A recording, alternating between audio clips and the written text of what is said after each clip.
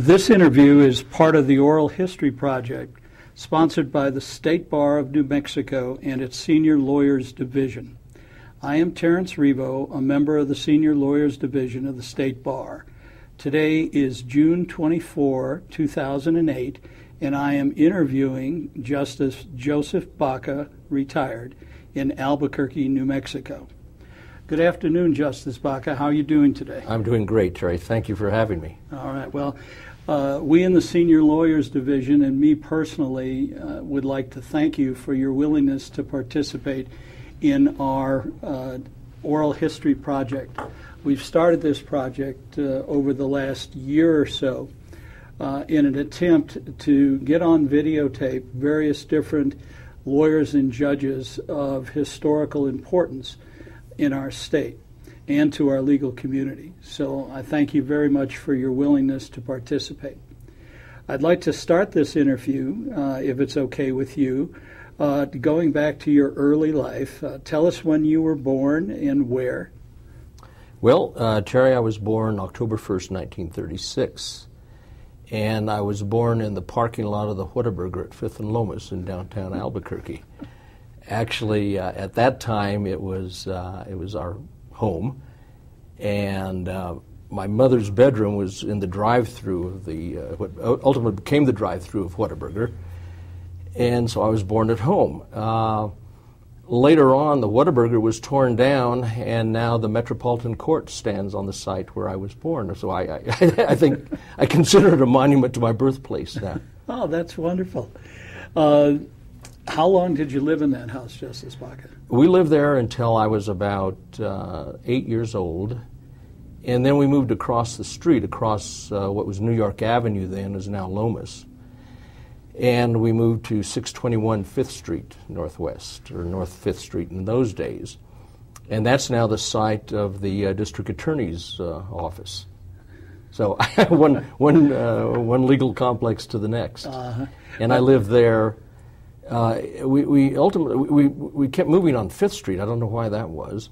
We then moved to 414 5th Street, the site of the jail now. And then in 1954, my family moved to 905 Fruit Avenue, a couple of blocks out of the downtown area. But yeah, we had 3 houses on 5th Street and then over to Fruit Avenue. So your historic karma involved the law through your upbringing. I think so. The courthouse was there. It was a beautiful old courthouse before they quote, modernized it and put up a white facade. But it used to be a very historic-looking courthouse with winding sidewalks on a lawn, and I learned to skate on those sidewalks at the courthouse. And so I guess I was destined to become a lawyer. Who were the members of your family? Well, my father was Amado Baca, and originally he's from the Bareilles area. His father was a railroader, worked at the shops. The family, on my father's side, comes from Valencia County, from Belen. And my dad was actually born in Belen, and then his mother went home to be with her mother. Belen means Bethlehem. He always tells me that he was born in Bethlehem but opened his eyes in Albuquerque. My mother is from Socorro County. Her name was Inés Pino Baca. She's from San Antonio, New Mexico, 11 miles south of Socorro, now famous for the great hamburgers down there. And she went to school in Albuquerque as a young girl, went to St. Vincent's Academy, which was in the downtown area, no longer exists. And they met and married, and the rest is history, as they say. Now, if you want to know about my siblings, I'll tell you those. My father had a first wife. His first wife also was from San Antonio, New Mexico. I guess he liked the ladies from down Socorro County. And his first wife, Nestor Apodaca, was her name, and she died when she was 23 years old, very young. And so my dad was a bachelor for a period of time. My mother was, she says, an old maid school teacher. I think she was 30 years old when she married my father. And So from that union, there was a son born, Donesiano Baca, Don Baca. And Don, well, he went a different direction than I did. All of us went to St. Mary's School in the downtown area. And when he finished at St. Mary's School, he went to the University of New Mexico for a year or so and decided he wanted to be a doctor, and there was no medical school in New Mexico. So his grandfather, my grandfather working for the railroad, was able to get him a pass, sent him off to Omaha, Nebraska, and he went to Creighton University and eventually graduated from the medical school there and never returned to New Mexico, married and raised his family, and he's now deceased. Then I have two sisters, actually three. There was one sister, Mercedes, who died when she was 2 years old. Then another sister, Minerva Helene, who now lives in Houston. And then another sister, Margie Baca, who passed away just this year. And then I was the baby of the second family of Amado and Inés Baca. What did your dad do? Well, my father did a variety of things. He also worked for the railroad, at the shops. And at one time, the shops, the people who worked there went out on strike. And so he and his brother then started a grocery store and a filling station called Baca Brothers Grocery Store. And it was right at the triangle of Bareilles Road and South 4th Street, right where the Bareilles Coffee House across the street from there. There's the Joe R. Baca Park now there, named after my cousin, not me. And it's a little triangle shape of land right there, and he was running that. He ran that until the Depression came along and lost the business. And then he opened not a shoe store, but a cobbler shop, and right on, I think it's 2nd Street, 2nd and Cole, and ran that for a short period of time. And then the Second World War came along, and he went out to California and worked in the shipyards in California. He was too old to be drafted at that point and worked in the defense industry there. He came back and then worked for Southwest Houseware, and worked as a warehouseman there until he retired from there. Was there anything about your childhood or early adolescent experiences that influenced your decision to enter the law? There was a very significant thing that I still think is quite remarkable. Nobody in my family, my mother, she graduated from high school, and in those days, when you graduate from high school, you could get a teaching certificate, and she graduated from St. Vincent, she taught. So she then went to college in the summers and so forth, and cobbled together a few hours of college, but never graduated from college. My dad only went to the 4th grade, and so far as I know, no one in my family had ever been an attorney or associated with the law at all. But when I was growing up, this is before television, I used to listen to Senator Dennis Chavez on radio. And he'd be making political speeches, and I suppose that's a testament to what a nerdy child I was, listening to political speeches on radio. But Dennis Chavez was someone who was revered in the Hispanic in the New Mexico community at that time. And I looked into his background. I found out that he was a lawyer, and I presume that's what you did to become a United States Senator from New Mexico, is you became a lawyer. And it looked like a good job. It was indoor work. It was clean, and he got to wear nice suits. And I thought that was great. That's what I want to do. And so I decided that I want to be United States Senator from New Mexico, and I guess along the way I'll have to pick up a law degree. And so I had no idea what lawyers did for a living, how they worked, how they functioned, what you needed to do. But I started looking into it, and that's when I was 12 years old. You're 12 years old? 12 years old, yeah. When you talked to your mother and father about what you wanted to do, what were their responses? Well, my mother really wanted me to be a plumber. And if I'd listened to her today, I'd be a wealthy man, but I didn't. She was a little bit worried about me because I was somewhat of an indifferent student. if you will. I wasn't the best student. And the nuns always used to send notes home that he just doesn't try. I wished you'd get after him. And so I think my mother was always worried about that I was going to end up digging ditches or something. So she thought. But in the back of my mind, I thought, no, I'm going to go to law school. And there was nothing in my early academic career that would predict that. What did your father think? I think about the same. He humored me along, and I think he loved the idea, liked the idea. And he personally knew Senator Chavez, although I never met him. But like everybody in New Mexico in those days, everybody at one point in their life had met Senator Chavez. I'm sure he had shook hands, like Bruce King has shaken hands with virtually everyone in New Mexico. So. You know, I've talked to several people who have gone to St. Mary's School. Must have been public schools at the time also. Yes. And so what was the thrust at that point for people to go to a private Catholic school? Well, I think those kids, those of us that were living in the downtown area, which is essentially, that was Albuquerque at the time, the downtown area. The Heights hadn't been invented till after the Second World War, when FHA and GI Bill came in, and Dale Bellema started building homes away from the downtown area. So much of us that lived down there was a fairly insular community. You were Hispanic, you were Irish, you were Italian, you were Catholic. And so many of us went to St. Mary's, and our parents. It was affordable, not like private education at this day. I think it was something like $3 a month to go to St. Mary's. So it clearly subsidized by the church and the Sisters of Charity and whoever rented. And so there were a lot of people that went to St. Mary's. I assume that St. Mary's was considered a better education than what you got in the public schools. Well, I think that was the line that we were supposed to have believed.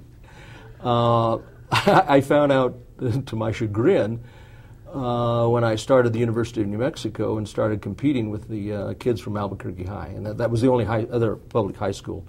There was Manal, St. Vincent's, Hardwood Girls School, and St. Mary's. And the nuns used to say, if you misbehave here at St. Mary's, we're going to throw you out, and you're going to have to go to Albuquerque High. And not only will you get a bad education, but you lose your immortal soul in the bargain. So pretty much we behaved ourselves. And so I got to the University of New Mexico, and there with these people from Albuquerque High School. And they were far more sophisticated than we were from St. Mary's. They had teachers who had doctorate degrees in science, which we did not have. They had really interesting people, just a broader, more worldly awareness, I think, than we did.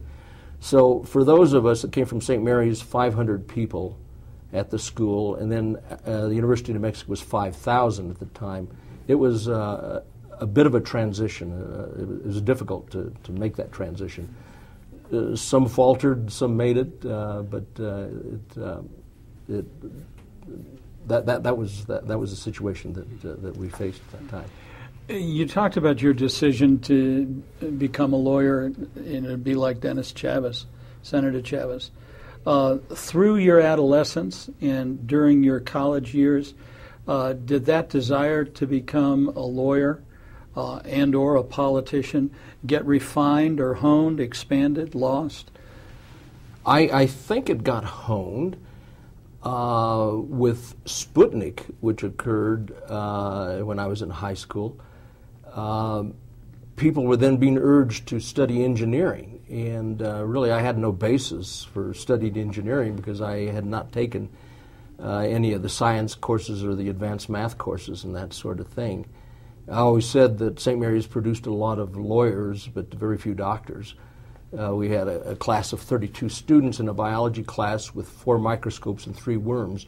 So there wasn't it wasn't an advanced science curriculum that we had. So I thought about that for a while, but I knew that just wasn't so. And So I really didn't know what it was that you studied to become a lawyer. And I knew that if you're going to be if you're going to go into medicine, you study chemistry and biology and physics and these sorts of things.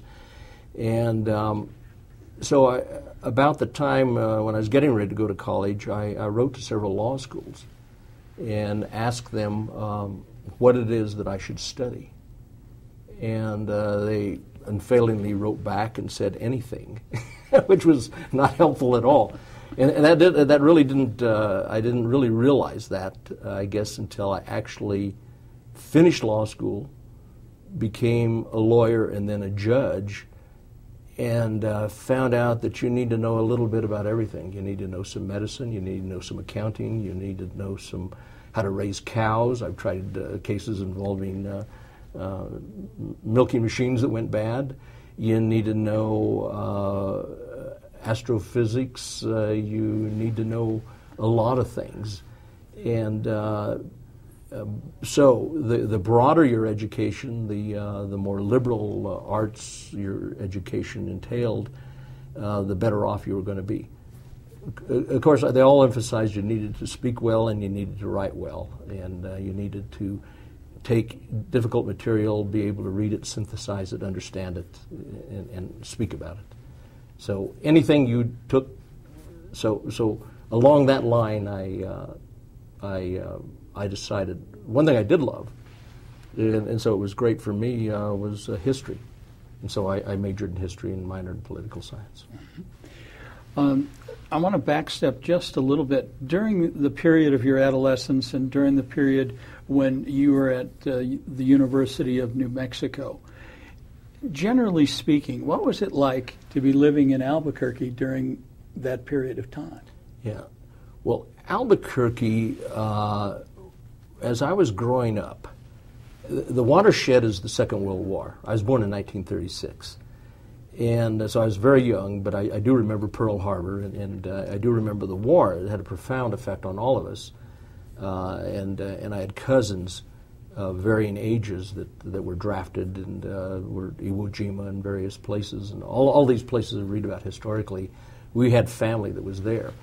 And so the war, I think, had a profound effect on many, many people my age. And Albuquerque, before the war, was a very small community and was just coming out of the Depression and was almost a barter community, if you will. I remember we used to put shoes and clothing and things such as this, and we'd go up to the Manzano Mountains and we'd trade them for beans and goat's cheese and things like this. So it was really a barter community. The Second World War came along, and those same people that we're trading with up in the mountains, they got drafted. And they were paying them $72 a month to be a buck private in the Army, and they're sending about half of that home. It's the first time in a long time that anybody really had cash. So that really changed how Albuquerque was. Then there were the war years, and the bases opened here. And a lot of people started moving here from other parts of the country. And we'd never met people from New Jersey or Chicago or this sort of thing. As I said, it was very insular. And so it was a real eye-opener. The town started to become a city at that point. When I went to the university, as I say, it was 5,000 students in 1954 when I started. What is it now, 25,000 students, I guess, on the Albuquerque campus, something like that. So it's a profoundly different place, both physically and the number of people that are there. Albuquerque, pretty much you knew everybody. People knew who your family was, and you knew who they were. It was somewhat more of a stratified place than it is now. There might have been just a bit more division among the Hispanic families and the Anglo families, if you will. because Hispanic families tended to gather together and live very close together and in close proximity. And so there was an outreach and that sort of thing, but still it was a very family-oriented small community on the verge of becoming a city, and now a mid-metropolitan area. Much different today than back then. Okay, anything else about the way Albuquerque was during those formative years for you that you can think of that you'd like to share with us? Well, there were, the most exciting thing was to go to the theater, Sunshine Theater, the Chemo Theater on Sundays, and it cost 10 cents to get in. And you went to Payless and bought your candy there because it was more expensive inside, so you took it in with you. Athletics at St. Mary's was a big thing, although it was a small school. There were no divisions in athletic teams. And so the big rival was the big school, the Bulldogs from Albuquerque High School. And St. Mary's never won a football game against the Bulldogs except in 1948. And again in 1955, but from St. Mary's just celebrated 100 years about 10 years ago of existence. It no longer has a high school, but all during that time, I think they beat Albuquerque High twice. so it was a good fight. So yeah, there were great loyalties to your schools and great excitement about high school athletics in that time. Not so much about the university. We didn't know much about the university then. It was far away. Physically, it was far away. Now, that doesn't seem today that it was, but it was up on a hill away from the downtown area and just kind of another world. Excuse me. Where did you go to law school? I went to George Washington University in Washington, D.C. It's so interesting how so many people from Albuquerque got to George Washington. And Georgetown, and Catholic and American, right. Yeah. What was your route to get there? Well, 1952, I think, was the first year that the University of New Mexico had a law school. So before that time, you had to go to law school somewhere else, just like my brother had to go to medical school in Omaha. And Washington, D.C. was a place to go because Senator Chavez and other senators, Senator Montoya and Anderson, were hiring people, making it possible to get jobs. Georgetown, George Washington, Catholic and American were very blue-collar law schools. They had night programs, day programs. Most folks who went there worked in the government, worked on the Hill. Were able to go to night school, go to day school, or a combination thereof, and cobble together a degree and then come back. The University of New Mexico opened up, and under its first dean, Gozowitz, I think his name was, Gozowitz. It was off to a good start, and there are a lot of lawyers still practicing today. Dick Civarella is one, was graduated in the very first class, which was 1952, I guess. Maybe it was 49, 50 that it opened. 52, 53 was the first class. Then Vern Countryman became dean. I'm not quite sure when he was dean, but he was dean of the law school at the time that I was dean, or was graduating from college in 1960. You'll notice the 54 to 60, I was on the 6-year plan to get my degree. This hasn't been a trajectory from straight up. Was that more of the academic excellence that your mother was talking about? That's exactly right. And finally I settled down and really got with it. But in 1960, this is interesting, when I graduated from the University of New Mexico, UNM Law School awarded 10 law degrees. And what happened to everybody else, the other, I'm not sure how many they're admitting at that time. They admit 125 now a year. They admitted more than that before. So out of the 200 or 150 folks that they admitted, they had flunked out or run off everybody else. And it was so there is an era right in there, in the late 50s and 60s and beyond, where there are a lot of folks that have graduated from Denver, Creighton, and Wyoming law schools who went to UNM for a semester, figured they're never going to get out of this place alive, and got out of there. Or like a lot of my friends stayed for the year and didn't make it out, and they're selling insurance or doing something else in their law career. So for me, it was two things. One is I just wasn't going to take a chance with those kinds of odds of 10 people finishing.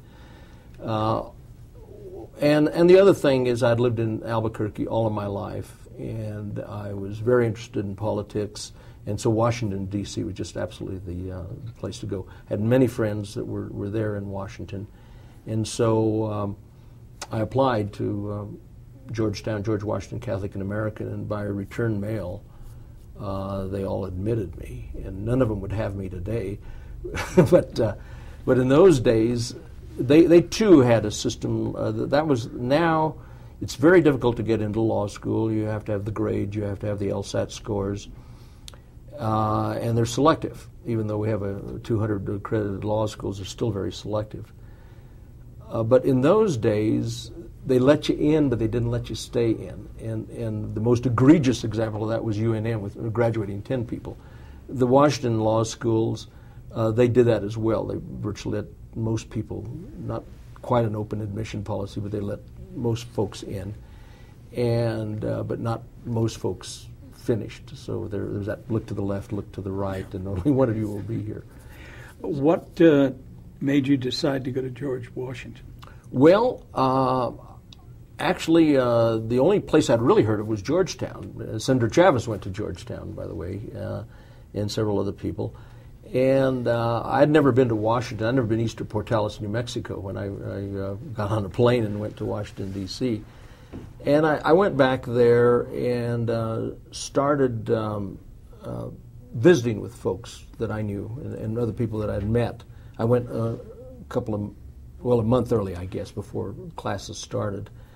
And went around, and actually there's summer classes, and I remember going to some summer school classes at the various places and just talking to people.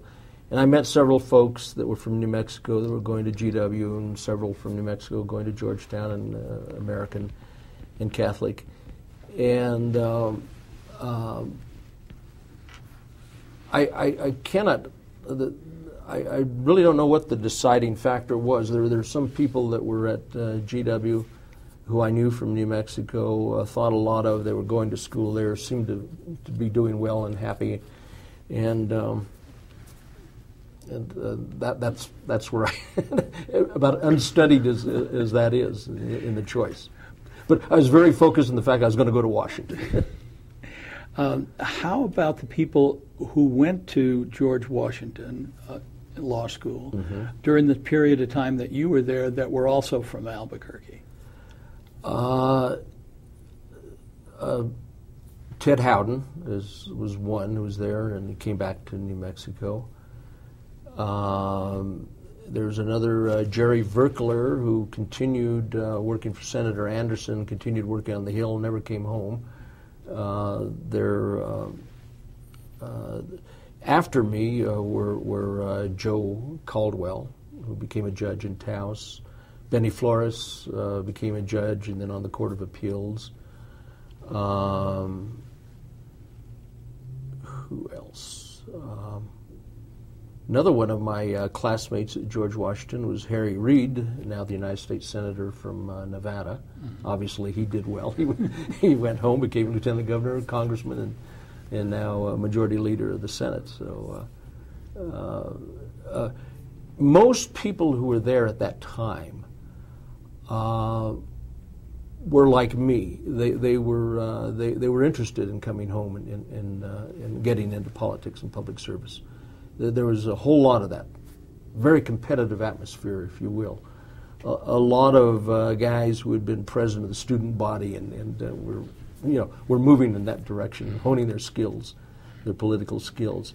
And so now my daughter graduated from George Washington in 2005, and they're all interested in going to Wall Street or the big New York law firms and making the big money, and not so much public service anymore. But it costs a lot more.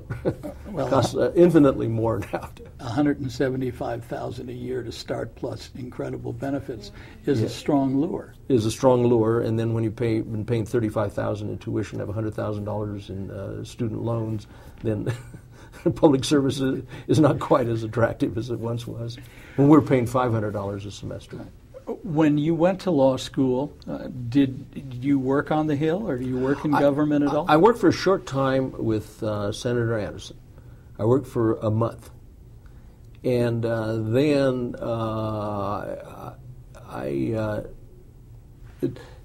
the position you got depended on how politically active your family was. The great jobs were being an elevator operator or being a Capitol policeman. Harry Reid was a Capitol policeman for a congressman from Nevada. Carlos Lucero, who's on the 10th Circuit Court of Appeals, worked for a congressman from Colorado when he was there. I didn't have the political juice, if you will, so I just passed through the senator's office, and then they found me a job with the FBI. And so I had to be cleared by the FBI to work for them. And so I went to work for the FBI and worked for them for 6 months. You're obligated to work for 6 months because it took so much money to clear you. And so I worked for them. And it was not a very good place to work. And I started in night school. And because there was, everything you did at the FBI was regulated. Everything you did was counted and accounted for at the end of the day. So there was no time to study or do anything like that. If you were on the night force on the police department, you got to sit at a desk, wave people in, and so there were a lot of medical and dental dental and law students that did that. So I worked for about 6 months at the FBI. Then a funny thing happened on the way. The Berlin crisis occurred. Nobody remembers the Berlin crisis, but President Kennedy had gone to Vienna and met with Khrushchev. And Khrushchev did some saber rattling about that time. And then the Berlin Wall went up. And when that happened, much like the beginning of the Iraqi war, I was in the National Guard at the time.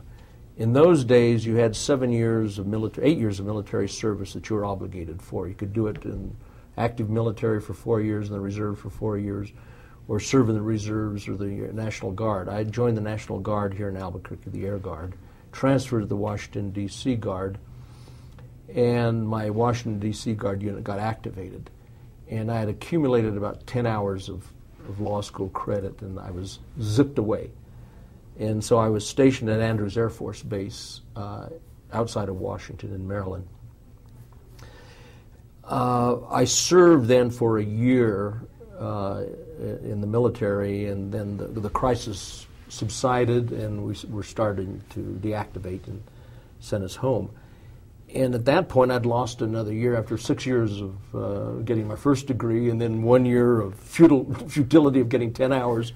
And I thought, I'm never going to graduate from law school, so I then decided to go to day school. And so essentially, I finished law school in 2 years. One summer, I picked up 14 hours going both day and night school. And so I just went straight through and finished the 80 hours, the 70 hours remaining. How did you find the studies in law school? Were they easy for you? Were they challenging? I never got it.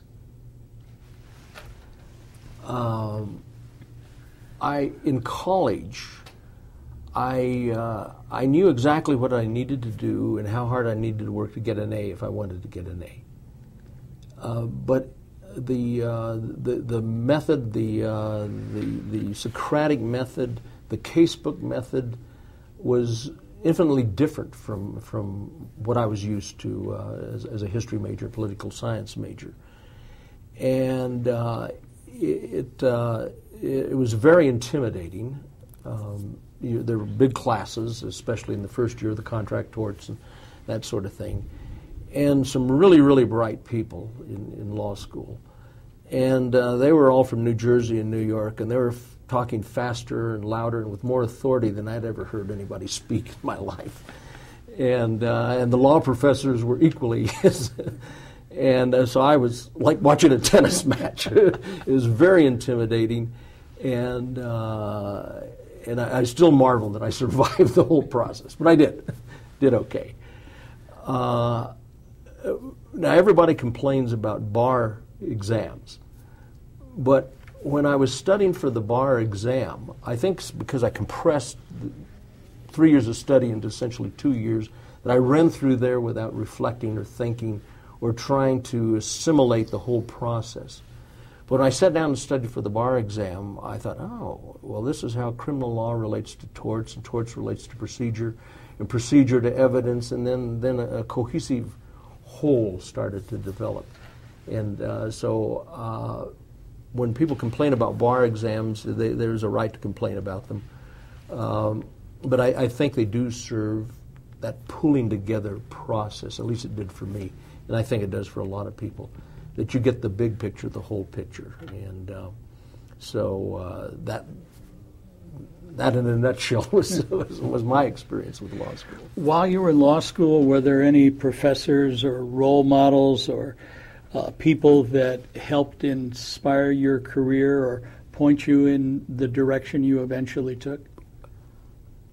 I can't point to anyone specifically. There was one professor that we had, and everyone had a professor like that, and that was Monroe Friedman, who taught contracts, one of the first courses that you take. And he was like the paper chase. I can't remember the professor that scared everyone to death when Monroe Friedman did that. And I remember going back, I think it was my 10-year reunion, and we were there, and they invited Monroe Friedman to come back. By that time, he was teaching at Hofstra, I think. And there were a group of people there. The only people that go back to reunions are those that are quite successful, and so everybody there was by definition successful, either in the government or big law firms or making a lot of money doing whatever. And each one of us got up to talk a little bit about Monroe Friedman. And I said, I'm looking out here and seeing all of these successful people. And I said, is there anybody here who got an A from Monroe Friedman? There was not. Anybody got a B? No. And so I'm not sure that he had an influence, except that, by golly, if you survived his class, you were eventually going to graduate from law school. So you graduated from law school. What happened next? Well, then I came back to New Mexico and set for the bar exam. And, well, before that, actually, I clerked for a short time at the Highway Department in Santa Fe in the legal section. And then I set for the bar exam. And then, like today, when people go to law school in their second year, you try to go to work for a law firm with the idea that you're going to prove yourselves to them, and they're going to offer you a job, and then by the time your third year comes around, you're set for that, or you have a clerkship, or you delay the starting at the law firm to finish your clerkship. But in those days, things weren't quite as formal. There were far fewer lawyers graduating at that time, far fewer lawyers practicing. And so it wasn't until after you actually passed the bar exam, were ready to go to work, that you actually went out and looked for a job. And so I didn't know any lawyers, and so I just went around. I'd heard of a few lawyers, and I just went cold knocking on their door. I'd heard of Arturo Ortega and Lorenzo Chavez and Phil Biomonte, and a few folks like that, and just knocked on their doors and kind of get the lay of the land and see if anybody was hiring. And it was Art Ortega who said that he was not, but he thought that Alfonso Sanchez in Santa Fe, the DA, was looking for somebody. And so he called Al up, and he says, yeah, send him on up and let's talk to him. And so I went up and spoke to Al, and he offered me a job, and that was my first job, assistant district attorney in Santa Fe, which, by the way, was something I never wanted to do. I always envisioned myself as a defense counsel, not a prosecutor. And as it turned out, it was absolutely a superb job. It was a small office, and there were some assistants who, a couple were less than diligent, and so a lot of the new work fell on me. And so, within a couple of weeks, I was trying first-degree murder cases, which was absolutely a thrill to finally stomp around the courtroom and hand someone would you identify this document, or would you please mark this document? And just like on television or in the movies. And so it was a wonderful job, wonderful experience. What was your first trial? My first trial. Everybody talks about what great winners they are and how well they did. Well, I was really quite brilliant in this trial. It was a cattle rustling case, which I thought was really great. New Mexico cattle rustling. It was up in Rio Arriba County. And it was my first week on the job, and it was Friday. Al Sanchez came in and threw this red file on my desk. And he said, we're going to go up to Tierra Maria, and we're going to have a session of court up there, and you're going to be responsible for trying this cattle rustling case. And I had clinics had not been invented when I went to law school. We had no clinical training at all. This is the first time I'd ever seen a pleading. And I looked at the complaint, and there was a certificate of mailing, and I thought, what a good idea, a certificate of mailing that everybody knows that you mailed this out. That's how naive I was about pleadings. And so by Monday, I had to be ready to try this case. And by the way, we didn't have uniform jury instructions, nothing of that nature that we have now that make it much easier to prepare for a case. So we went up to TA, Tierra Maria, and I got to sit through another trial. There was a great lawyer there, Chano Chavez, who was another assistant district attorney. And he tried the first case, picked the jury, tried the case. And then I sat beside him and was able to observe what he did. And then my case was called up, and it was the second case. And in those days, cases lasted a half a day to a day, and you were done. And so the next day, John Lord from Farmington came down, was representing the young man who was accused of stealing these 2 cows. And I went through the picking of the jury and went through all of that, made my opening statement, presented my evidence, and then John Lord got up, and Judge Scarborough was the judge. And he says, I want to move for a directed verdict, and I opposed that, and Judge Scarborough granted the directed verdict and threw me out of court. And to make it even worse, all the family came rushing up and were hugging John Lord. They said, what about me? So that's how I started my trial career, but it got better. I'm glad to hear that. I found out later on that the case had been hanging around for months, and nobody wanted to try it. They said, give it to the new guy, let him. It was an unwinnable case, I found out. But you learn. Always do. How long did you stay with the DA's office? I stayed for a year. Started out making $500 a month, and at left I was making $600 a month, which was a virtual king's ransom in those days. That would have been, what, 1964, 1965, somewhere around there? That's right. Any unusual cases during that year's period of time that you tried? We, well, they were all unusual. And I think what has changed is the nature of a district attorney's office and the nature of people who commit crimes, and particularly in the 1st Judicial District, which was a small place at that time.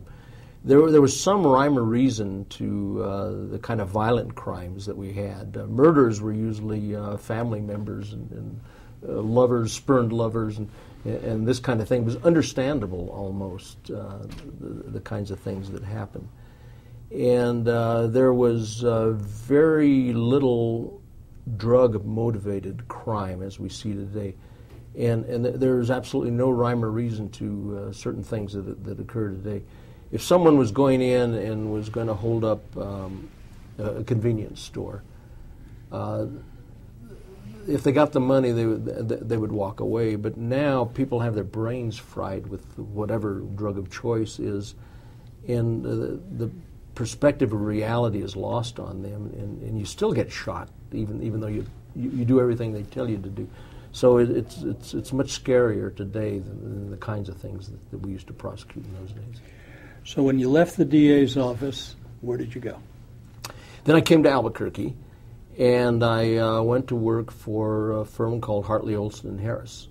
Earl Hartley was the senior partner. Earl Hartley had just finished a term as Attorney General, and originally from the east side, from Clovis. And Tom Olson had been one of his assistants, and it was a relatively new firm that had been started up, and Lou Harris. And Tom Olson had worked for many years for the Department of Interior, and so as a result of that, he was well known to the Indian tribes in New Mexico. And so before it was fashionable or even profitable, we represented most of the Indians in New Mexico. We represented the All-Indian Pueblo Council, the Jicarilla Apaches, the Sandias, the Santa Claras, 2 or 3 other pueblos. And so it was a very interesting kind of practice, and I kind of moved in there and was junior counsel, did a lot of work with Tom, representing the Indian tribes, which essentially was a business practice. Their dealings with the federal government, their dealings with various contractors and so forth, and trying very hard to do some economic development on the various reservations. Very different than their position now with the casinos. How long did you stay with that firm? I stayed about 6 years with them. And then Lou Harris left, and the firm, we continued to work together because we owned property downtown on 6th Street. We owned 3 houses, actually. One of them was our office and a couple of rentals. And so we were kind of bound by that, so we stayed together, although at some point we were individual practitioners, no longer the law firm. And then I went to work for Art Ortega and Bill Sneed. And so I went to work for them. And I was with them for a very short period of time. I guess I should go back to an event that occurred before that. In 1969, I ran as a delegate to the Constitutional Convention. We hadn't revised our Constitution since the original 1910 Constitution that was adopted in 1912 when we became a state. And so the legislature had appropriated funds for calling of a Constitutional Convention. There had been an interim Constitutional Study Commission that prepared a study. And then the governor signed an order calling for a Constitutional Convention, Governor Cargo. And so 70 people, that was the number of people in the House of Representatives, so there were 70 seats in the House. So we ran from legislative districts. And I ran from District 6, which was downtown, Old Town, and that area around there. And so I ran against an incumbent state senator, Tony Lucero.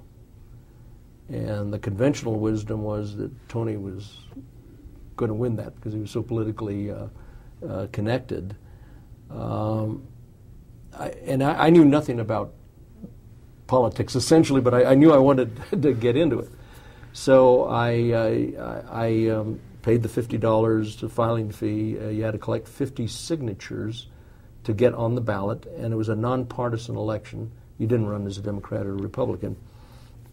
And so I ran. And about that time, I was engaged to be married, so I was running for office, planning a wedding, and so my poor wife has been immersed in politics. I've run 13 times in my career, and so she's been immersed all this time. Anyway, I spent $48 on the campaign, and I won by 100 votes, 388 to 488, and was a Constitutional Convention delegate. And there was a young man who had been Speaker of the House of Representatives, and he was elected President of the Constitutional Convention. That was Bruce King. And we as delegates had an opportunity to vote on who the president was going to be. And I voted for Herb Hughes and not for Bruce King. And I think a tribute to Bruce King and his political acumen, how he never held a grudge, included everybody. And when the Constitutional Convention convened in Santa Fe, we were a bunch of novices. There were very few people who had held any political office before. There were 2 or 3 legislators, but mostly everybody, it was their first time ever holding a political office. And so we're milling around, noisy, undisciplined. And we had this election, and Bruce King was elected, and he slid into the chair and brought order out of chaos. It was almost biblical, the way he did it. And we all sat down, and then the order of business was set, and we went through smooth 60-day session, writing a new constitution for New Mexico. So that's where I met Bruce. Wow, that's exciting. Yeah. So what was your participation in that Constitutional Convention? I served on the 2 committees. I served on the legislative committee. We drew a new legislative article and we're wrestling with whether we'd have a bicameral legislature, a unicameral legislature, how long the terms would be, all of these kinds of things, whether they would be compensated, whether you'd have a soft ending to a session, whether you would have a hard ending to the session, whether they'd meet every 2 years, all of the structure of the legislature. And then I served on the, what was the title of the committee, having to do with the mineral rights in New Mexico, and served on that committee and all of the legislative admonitions about oil, gas, and so forth, and water rights in New Mexico. Well, those are 2 crucial committees. Yes. So how did you manage to serve on both of those committees? Well, everybody served on 2 committees, and the governor made Bruce made the appointments. And as I say, and this is another stroke of genius, he had 3 people running against him, Mary Walters, Dorothy Klein, Herb Hughes, and Philo Cedillo. And he made them all vice presidents of the convention. It was like Lincoln taking all of his enemies and holding them close, making them part of his cabinet. So he did that. And so I was thoroughly impressed with Bruce King and his abilities and his understanding of government and how he ran that. And his fairness, absolute, total fairness to everybody. And so you put in, you made a request where you wanted to serve. And I can't remember if those were my 2 top requests. But certainly the legislative committee was one, and I got appointed. That's wonderful. I mean, those are exactly the kinds of stories that we're looking to preserve in doing these oral histories. Now, you mentioned before that you've had 13 political elections. That's right. I'm not sure you're going to remember all of them, but can you give us categories? Okay. Well, filling out from the Constitutional Convention. After the convention was held, we had an election to whether or not to adopt the Constitution, and we had to go campaign for it, those of us who had been delegates. And Bruce King kind of headed that up, and I was very active in that effort and got fairly close to Governor King at that time. And so we campaigned trying to get it approved, and there's some opposition here and there. an election was held, and it was not approved by 2,000 votes statewide, so just by the skin of our teeth. However, most of the things that we proposed have been adopted by piecemeal adoption of the Constitution, like the cabinet form of government that didn't exist before, but it was something that we had proposed. I think what we had done that doomed the Constitution is we shortened the ballot. We made the Attorney General, the Land Commissioner, the Treasurer, and the Secretary of State appointive offices rather than elective offices. And people in New Mexico love to elect their, and so there was a lot of opposition in regard to that. But the process was to go out and campaign and try to get it approved and work very closely with Governor King. And so about that time, I can't quite, I don't know exactly when it was that I decided that maybe a career in the judiciary rather than being a United States Senator would be what I wanted to do.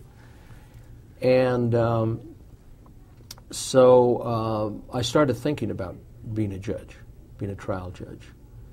And right about that time, Judge McPherson, Danny McPherson, retired.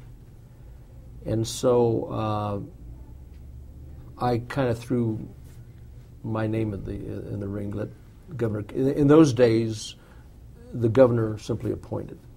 There were no commissions. There were some informal commissions. The state in the county where the judge sat, or the counties in this district, a voluntary commission met, and they would recommend names to the governor, and the governor wasn't obligated to appoint anybody. He just used them as an advisory committee. Governor King used that very well in fending off people who wanted to be judges, and he couldn't appoint everybody, so he would narrow it down to the list that was sent to him. And on the other hand, Governor Anaya, on the other hand, says, I don't want those lawyers telling me who to appoint. I'm going to ignore. If you got on the list, it was probably bad for you. But that's the way Governor King handled it. So the McPherson appointment came up, and I threw my hat in there. And Mary Walters, who had been a delegate to the Constitutional Convention, was also interested in that. Bruce King was very interested in appointing the first woman judge in New Mexico, and so he appointed Mary. And Tony Anaya was working as administrative assistant to Governor King at the time. And so Tony called me up, and he said, I have some bad news, says the governor is not going to appoint you. He says, but he didn't want you to read about it in the newspaper. He wanted to give you the courtesy of letting you know, and he says he's going to appoint Mary Walters. And I said, well, if I can't get it, then Mary's great. So I called Mary to congratulate her, and she hadn't heard yet. So I said, well, Mary, you're going to get a call. And the governor, of course, appointed Mary Walters. So then I went back to work, and still in the back of my mind was thinking about becoming a judge. And I was about a year later, I guess, Judge Reedy, Bob Reedy. One morning I woke up and heard on the radio that he had died. He had some sort of emergency surgery, and it was on St. Patrick's Day. And went into the hospital, and he died. And so that created another vacancy, and so I then let the governor know that I was interested again, and so this time he had already appointed the first woman. So he was appointed. It's hard to believe now. When I went to law school, I worked in a law library, and it's the first time I became interested or aware of Martindale and Hubbell. And so I went through Martindale and Hubbell looking for any lawyer named Baca. And I went through all 50 states, and there was not a lawyer in the whole United States named Baca. In Albuquerque, there had only been 1.5 judges who were Hispanic. Miguel Otero in 1912 was the first judge in the Second Judicial District. And then Paul Larazzolo, later on, who was sitting at about the time I was appointed, was Hispanic. But everybody thought he was Italian. His name was Larazzolo. So there had been no Hispanic judges, and so several people were interested in seeing an Hispanic judge appointed. And so Bruce King could then have another first and a half, I guess, first woman, and then maybe the first clearly identifiable Hispanic judge in modern times, and he appointed me. And what year was that? 72. Okay, we need to go off the records for us to change the tapes, so we'll go off the record now. All right. Am I too much to...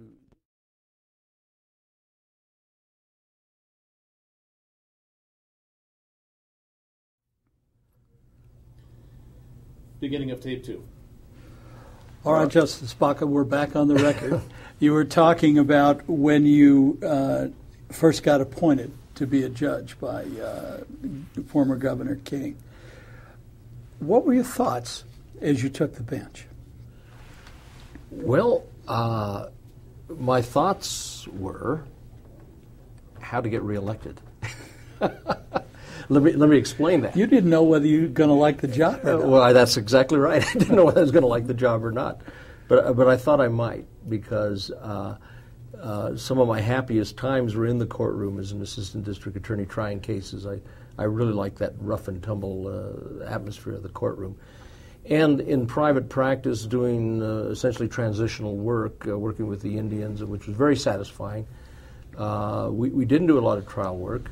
Working with Art Ortega, I wasn't with him long enough. I only tried one jury trial with him, although Art had a very, very active jury trial practice. As we all know, what a legend he was as a trial lawyer. But the interesting thing was, I was appointed. I was sworn in on Monday, and on Tuesday I had to go to Santa Fe and sign up for the election. In those days, you didn't collect signatures. It was before the signatures were implemented. You had to file 10%, a check for 10% of the salary, and then you were on the ballot and file a declaration that you were running for this particular office. And so that's what I did. And not only me, but several other people did the same thing. In the Democratic Party, I signed up, Joe Zook signed up, and Scott Mabry signed up to run against me. So there's three of us running. On the Republican side, Tom Clear, who just finished a run for governor and had lost, signed up for the Republican side, and Blackhurst, Richard Blackhurst, who had been a lower court judge. It was before we had the Metro Court. And he wasn't a municipal judge. I can't remember what judgeship he had. But so there were the five of us getting ready to run. And I kind of like the odds in the Democratic primary with Scott Mabry and Joe Zook running against me. I could make a gringo sandwich out of myself and just walk between the two of them. And but I guess they got together and Joe Zook dropped out. And so there I was running against Scott Mabry. And Scott Mabry, his dad had been governor. His dad had been Chief Justice of the Supreme Court. His wife was a well-known artist, Jane Mabry. And Scott had been the sitting probate judge for many, many years, was well known to everyone. And so our work was cut out to run this election. So that's the first thing I had to do was see if I could even get out of the primary election. I remember we were campaigning around, and someone said, "Well, who's your husband running against?" And she says, "Well, he's not running against anybody. They're running against him." He says, "Well, who is that?" And he says, "Well, Scott Mabry." He says, "Oh, the Mabry's an old name in New Mexico." And she says, "Well, you know, Baca's an old name in New Mexico, too." So I was able to win that election. And then Tom Clear won the primary on the Republican side. And so I ran against Tom Clear. And so that, in between, I had also, after the Constitutional Convention, I got talked into running for the county commission in Bernalillo County. Marion Cottrell had been a professor at the University of New Mexico and then later a member of the city council. Bob Werner, who practiced law, still does, with the, the law firm, drawing a blank. He's up in Santa Fe now, but I'll think of Sutton, Thayer, and Brown. And so we ran as a ticket, Cottrell, Werner, and Baca, and we all lost. But I learned a lot in that election to sustain me in the second election running for the county commission, for the Supreme Court, for the district court. So no matter what you do, again, experiences, and you learn from that, and it was very helpful in this race. So there's the Constitutional Convention, the county commission, and now the district court primary election, and then the district court. There's 4 elections right there in a period of a couple of years. So you can accumulate 1,000. Now, I think another interesting thing is when I was in the Constitutional Convention, our legal advisor was the Attorney General's office, and Jim Maloney, who became district judge, was Attorney General at the time. And he had a young assistant who had just graduated from Stanford Law School by the name of Jeff Bingaman. And Jeff was assigned to the Constitutional Convention. And so he had started working in Santa Fe or in Albuquerque after that. I can't remember who he was practicing law with. And we tried to talk Jeff into running for the county commission with us. And he was going to, and then he and Ann decided to move to Santa Fe, and he practiced law with Jack Campbell up there. And I see him now, and I tell him, Jeff, if you listen to us, you could be county commissioner today. But no, we had to go on and be United States Senator. So then after the elections were over, then you could really sit back and start to become a judge. And in those days, we were not divisionalized. 1 month you did civil cases, 1 month you did criminal cases, another month you did domestic relations, and then the next month you did juvenile cases. So every month you did something different. And I'm not sure, I know it's much more efficient now to have people doing it and you develop an expertise, but from my standpoint as a judge, I really liked the variety. I really enjoyed the variety.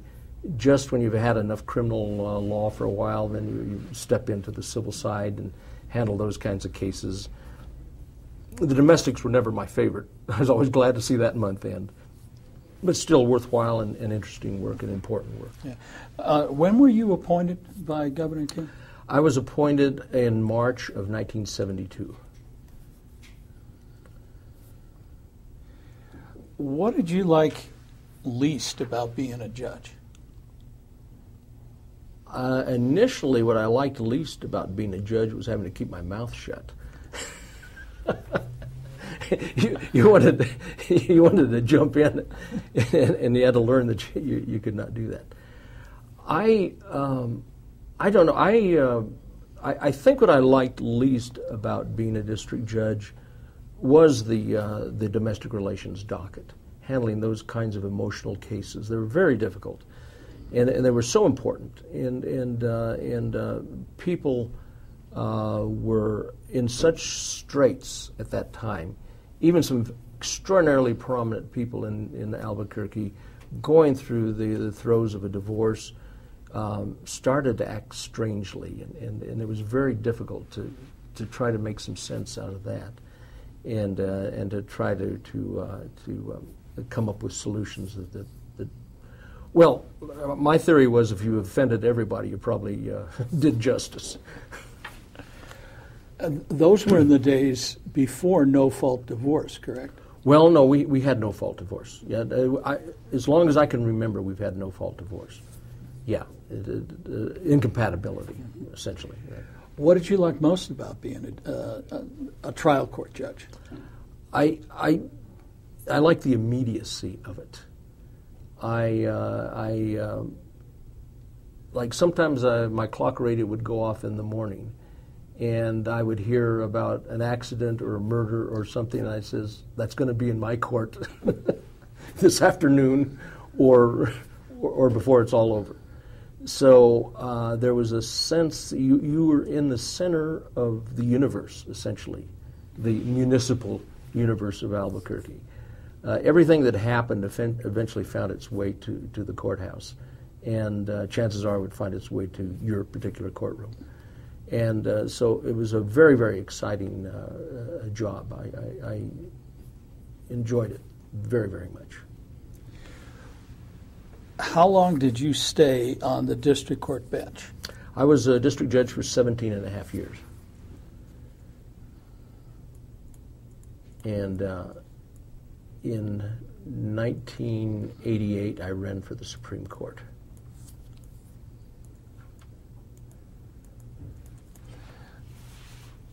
How did you see the legal profession change during those years as a district court judge? I think, well, obviously there are many, many more lawyers, and we saw the progression of lawyers. When I took the bench, there were 8 judges, and it just expanded from 6 to 8 judges. Now there are 20, I'm not even sure, 27? Something like that. So essentially 19 or 20 more judges serving in divisions and all kinds of masters and mediations and these sorts of things. So it was a much more intimate surrounding, if you will. People tended to know people much better then than they do now. I think the lawyers? The lawyers knew definitely. the lawyers, the judges knew the lawyers, the lawyers knew the judges? Exactly, yeah. Much more of a community. Although, when you compare us to other metropolitan areas, we're still a relatively cohesive, workable group. So it's not totally gotten out of hand. Well, I know that you've had an opportunity since you retired to go around to different legal communities and give talks and presentations as part of meetings and seminars and conventions. Mm-hmm.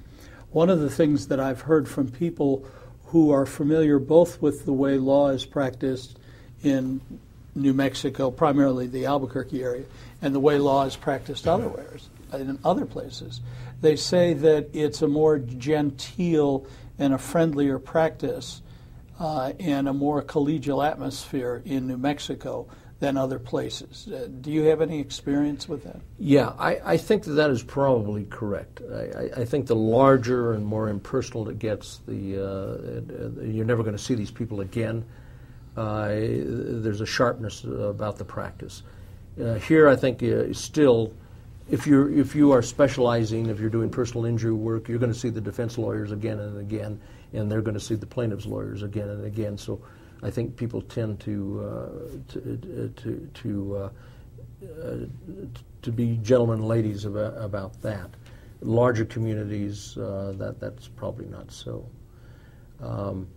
I think how it's changed in terms, although it's bigger and it's different, I think one of the watershed changes in the practice of law, at least from my perspective, was changing from comparative negligence or the adoption of comparative negligence as opposed to contributory negligence. When Mary Walters wrote that opinion, and then the Supreme Court followed it with its opinion, I think there was a watershed difference in how law is practiced. I think fewer and fewer people actually try cases. I know when we were set up the committees to look into specializations, and you could have a designation as a trial lawyer, many young trial lawyers had a hard time of getting the requisite number of trial hours because now everything goes to mediation or gets settled than did before. But in the old days, we used to try case after case after case and very little settlement. I'd have a month of civil cases, a civil docket, and Gene Cleakin would take half of it, and Leroy Farlow would take the other half, State Farm and Allstate Insurance. And we'd try rear-ender accidents, and they'd win 50% of those. And somehow convince the jury that guy sitting there at the stoplight was somehow contributory negligent. And when comparative negligence came in, we saw fewer and fewer of those cases being tried, and a lot more going out to mediation, or a lot more just being settled because you couldn't take the chance that you were going to zero somebody out. In terms of how the juries worked with the comparative negligence standard and the contributory negligence standard, did you see a difference in the way they approached the cases or how they came to their outcomes? That's hard to say because I never quizzed the jurors. I always met with the jurors afterwards, because they were always revved up and they needed some calming down, and they needed some reassurance that they had done what was right. And they always asked me, they says, do you think we reached the right decision? And I always used to tell them that I believe in the jury system and any decision you reached was right. And even if I was appalled but I think, yes, I think that clearly that gave jurors an opportunity where there really was some contributory negligence, to compare that negligence and to try to come out with, if you will, a verdict that certainly not going to give everything to one side, something the other. So I think, yes, I think the jurors were much more comfortable, instead of saying absolutely not, that there was a middle ground for them, and I think the jurors were much more comfortable working under the guise of comparative negligence. In terms of the cases where you sat as a judge, what are the most memorable cases that you handled? Everybody asks you that, and I wished I had a great answer. There are a couple of cases that stand out. One of them was a civil case, and it was Paula Syroid was the plaintiff, a young girl about 14 years old, and she was driving with her friend in a car. She was the passenger. The interesting thing was that Bruce Hall, who is historically, traditionally, and still to this day one of the premier insurance defense lawyers, was plaintiff's counsel. Rhodey had a plaintiff's case. And they had appealed the case to the Supreme Court before I got it, trying to get comparative negligence adopted. And in a 5-4 decision, Justice McManus dissenting, comparative negligence was not adopted by the Supreme Court. Later it was adopted by the Court of Appeals and then affirmed by the Supreme Court. So it came back to me for trial. And it involved when this area in Albuquerque, the Northeast Heights, the end of Osuna at about Eubank was being developed. And there was the Albuquerque, a plant that made concrete, Albuquerque Concrete Company.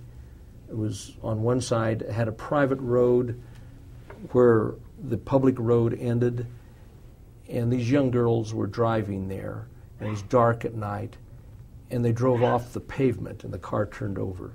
And Paula Syroid had head injuries and was essentially a vegetable case after that.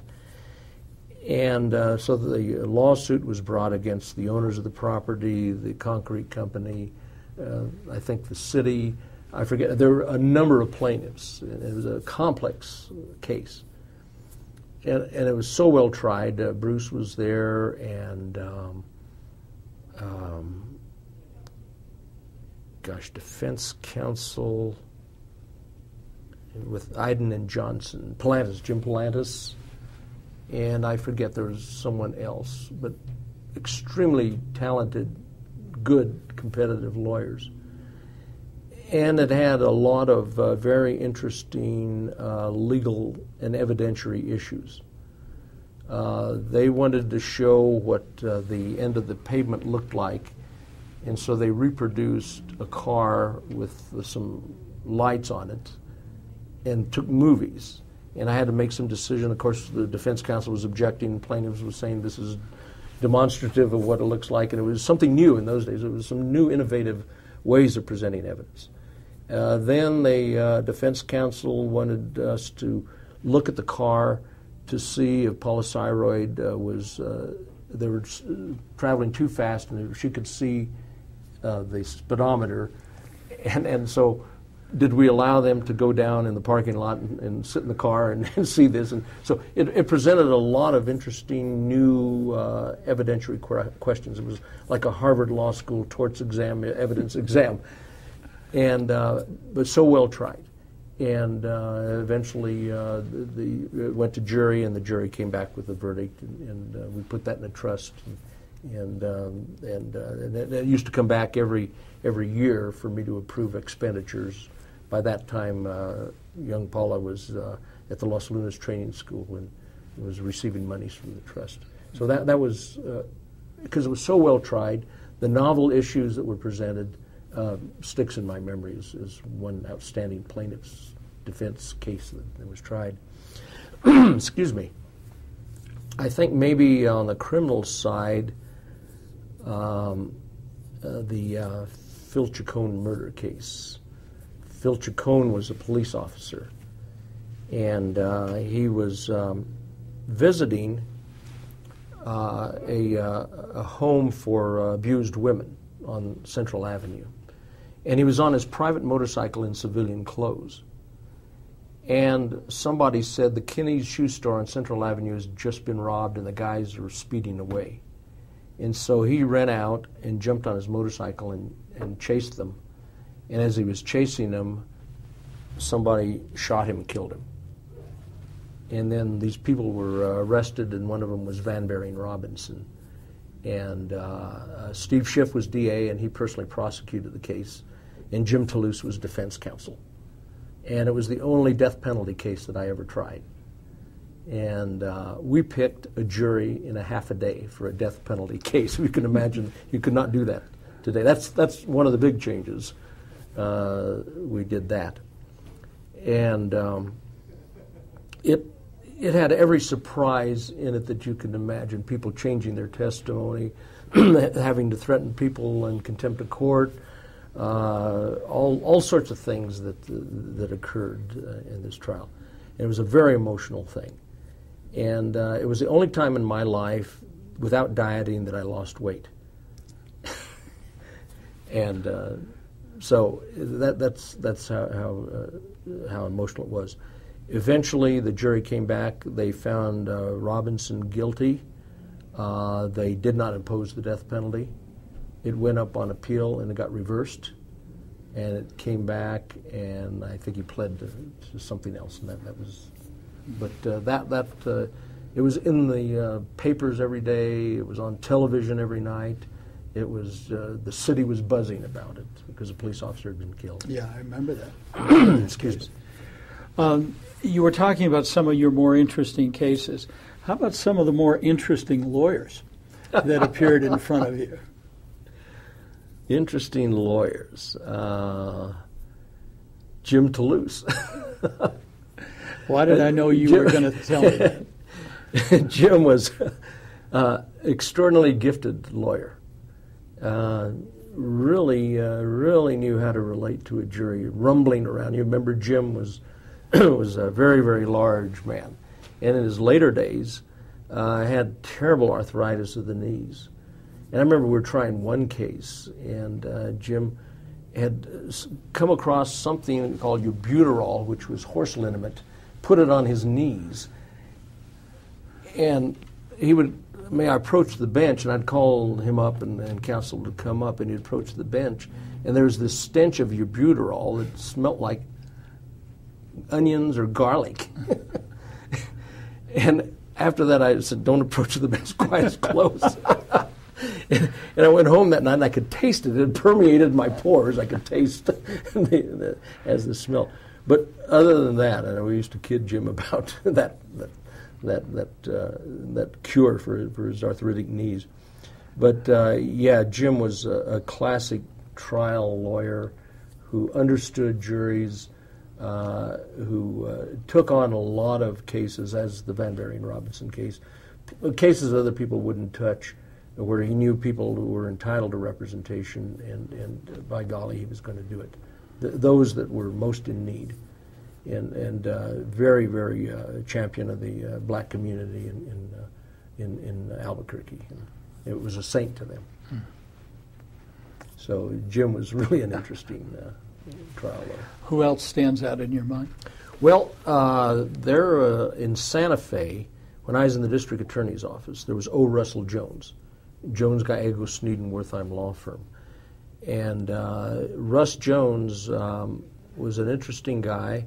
He'd come out to New Mexico from Illinois, I think, and he had gotten his law degree from an old night law school run by the YMCA in Chicago. It probably doesn't exist anymore. There were a whole series of night law schools run by the YMCA that have been subsumed into other law schools now, and that was one of them. And he came out as an FBI agent during the Second World War to work at Los Alamos. He was one of the guards, or one of the person who did security work up there. And then liked it and took the bar, and then started practicing law in Santa Fe. And had a series of young lawyers that worked for him, and then he was such a demanding guy that they'd all leave after a while, until Bill Sneed and Jerry Wertheim stuck with him and then formed this fabulous law firm that they have now. But he was an extraordinary trial lawyer. He was a tall, slender guy that had a 10-gallon hat and a rose in his lapel. That was his calling card.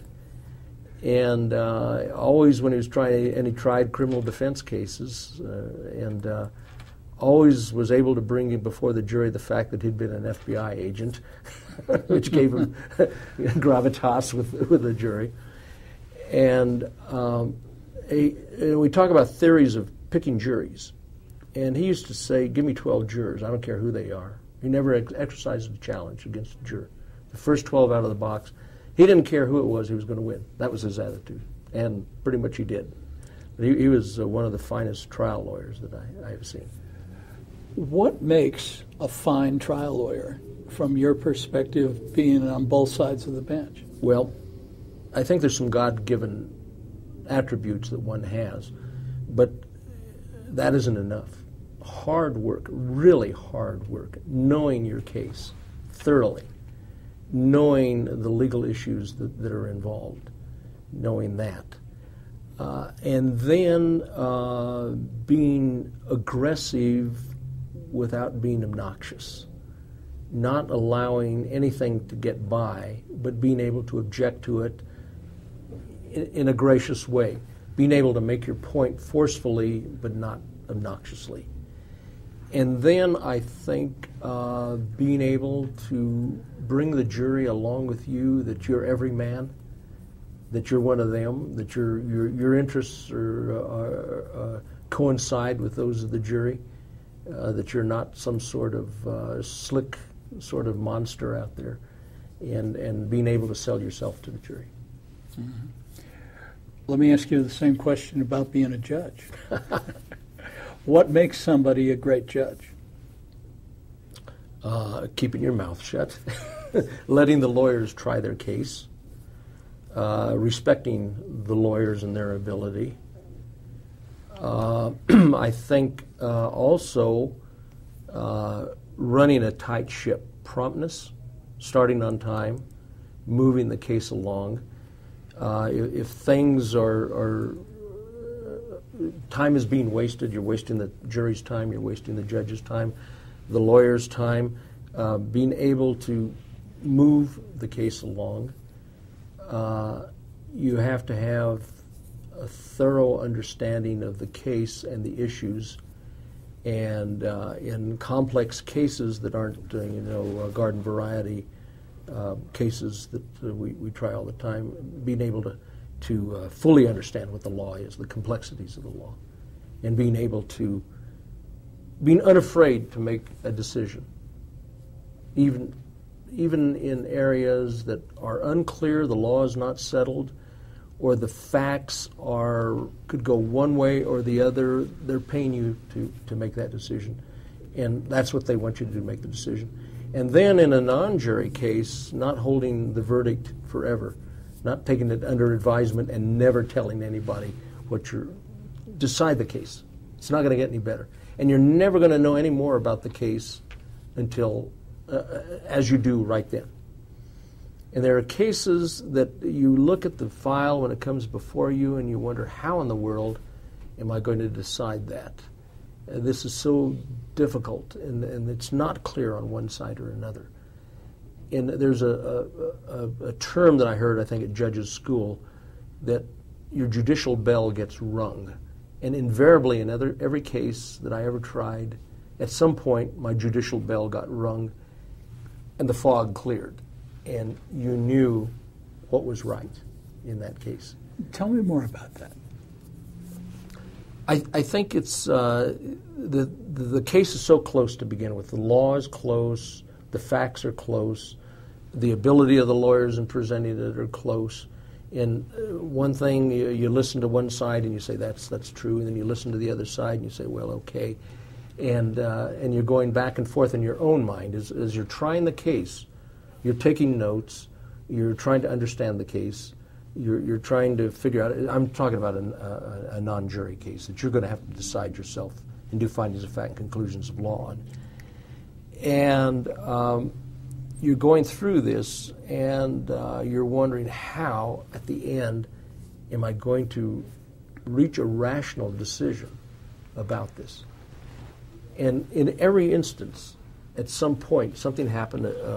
A witness testified, a piece of evidence came in, somehow something coalesced, and it clarified in your mind, and the judicial bell got rung, and you knew at the end what.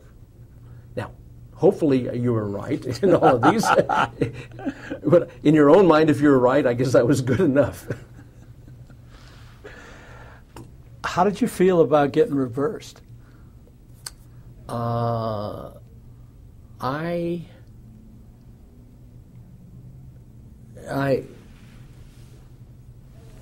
actually, when I got reversed, I never really recognized the case. It had been reworked when it went to the Court of Appeals of the Supreme Court. And essentially when I read the opinion, I says, I don't remember trying this case. That's kind of superficial. I don't really mean that. How did you feel? And sometimes you agreed with, they brought something to your attention. Or in one case, I ruled one way, and I really didn't want to rule that way. It was an infringement case. And I would have ruled one way, but I thought the law had gone this way. But nobody had ever argued the law that way, the way I wanted it to go. And it went up to the Court of Appeals, and on appeal, somebody had unearthed a case that stood for how I would have decided the case. So in that instance, I was very happy to see that case reversed, because I never liked my decision to begin with. The Van Buren Robinson case, I was reversed on that in something that took about 22 seconds out of 21 days of trial time. So, so who knows? That one, I agreed with the decision. No, actually, they didn't plead. We tried it again, and there was a conviction of the death penalty was not in the case at that point, and so there was a conviction after that. So, who knows? So you never take personally what a court of appeals does, because you try so many cases, and the vast majority of them are never appealed. The few that do get appealed, only fewer yet get spun around, and so you just have to take it with a grain of salt and learn from that. And so I never took it personally. You brought something up that I think a lot of lawyers think about, and that is that how does the judge deal with the temptation of following existing precedent when you really believe that either the law is wrong or the way the facts need to be applied to the law is incorrect? Yeah. Well, stare decisis, we're all bound by stare decisis, and as a trial judge, even if you disagree with the decisions of the court or how the law has evolved, you are still obligated to follow whatever the law is. And so in that case, it wasn't a patent infringement, it was a sales infringement, an area of infringement. Which doesn't, that whole concept doesn't exist anymore, that somebody has a right to exclusive jurisdiction to sell something here. And so I think that's it, that you have to understand your function and your role as a trial judge. That's why it was so interesting to go to the Supreme Court when then you could write on a clean slate but still you're bound by stare decisis and precedent. You cannot be a cowboy. You cannot be crazy. You cannot throw out precedent. You need to follow precedent. And if precedent does not exist, or if there is competing precedent somewhere else, and it's never been adopted in New Mexico, then that's the greatest opinion to write, because then you have choices. Mm-hmm. I remember when I was interviewing Justice Franchini, he talked about the case that caused him to make the decision to retire from the bench. It was a sentencing issue. Yes. Did you ever run across something like that had such a strong impact on you? No. Not to the extent that I would resign. I know Gene felt very strongly about the young man using a gun, and the discretion of the court. The legislature had assumed the discretion. This court had no discretion under the statute, and he had to be sent to the penitentiary for a prescribed number of years. And he was not willing to do that, and felt very strongly about that. But one has to, I think, understand the separation of powers as the framers of the Constitution have written it in our Constitution and in the federal Constitution. And the legislature has certain powers, the judiciary has certain powers, the executive has certain powers. And as a judge or as a governor or a legislator, you need to function in your sphere of influence. So understanding that, there are certain decisions that I had to make because the law was that way. I would have liked to have decided something else, but nothing quite as dramatic as Gene felt. You mentioned something before that I found very interesting. You said after a trial was over, you would always go and talk to the jury, not so much to find out what they or how they ruled or what was important to them, but to kind of calm them down and bring them back down a little bit. And you talked about them needing to be reassured that what they did was right. They would ask you, did we do the right thing? Where does that come from? Could you talk to us a little bit more about that? Maybe give us some insight as to how juries do what juries do? Yeah, I was always appreciative of juries. I thought it was a huge imposition that we call people from off the street, sit them down in this room, and bring the most horrible circumstances, and with no training, except for a little film that we showed him beforehand, said, okay, decide it. I mean, decide a man's life, decide a man's fortune, just do it.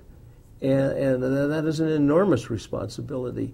And I found that jurors really took it very seriously, even in some of the what we considered the lesser cases. They really took it seriously and worked hard at it. And I was very appreciative of that. I was appreciative of jurors because many times you had a jury pool sitting in the jury assembly room, and you're getting ready to try a case that morning. And they came in and they said, "Judge, we've reached a plea agreement," or "Judge, we're going to pay so much money and this is going to go away." And then the jury clerk goes out there and tells the jury, "Go home." I never allowed that to happen. I would go talk to them and I say, "Those of you who stand and wait also serve," and tell them, "You are here, ready, willing, and able to be called in to act as jurors and to decide this case. And because you are here, these people, their hands were forced, and they thought better of that, and they decided to settle this case. So even though you never saw these people, you never heard a word of testimony, you're responsible for having this case settled and decided, and the government's business and the people's business to continue on." And so I always appreciated that. So I always felt very strongly about the care and feeding of jurors, because I thought we paid them minimum wage, and they ought not to have maximum attitude. You know? So and so carrying further, when they actually did the work, they actually sat through the trial. It was very emotional for them. I've never sat on a jury. I was called for jury duty one time. I was never picked.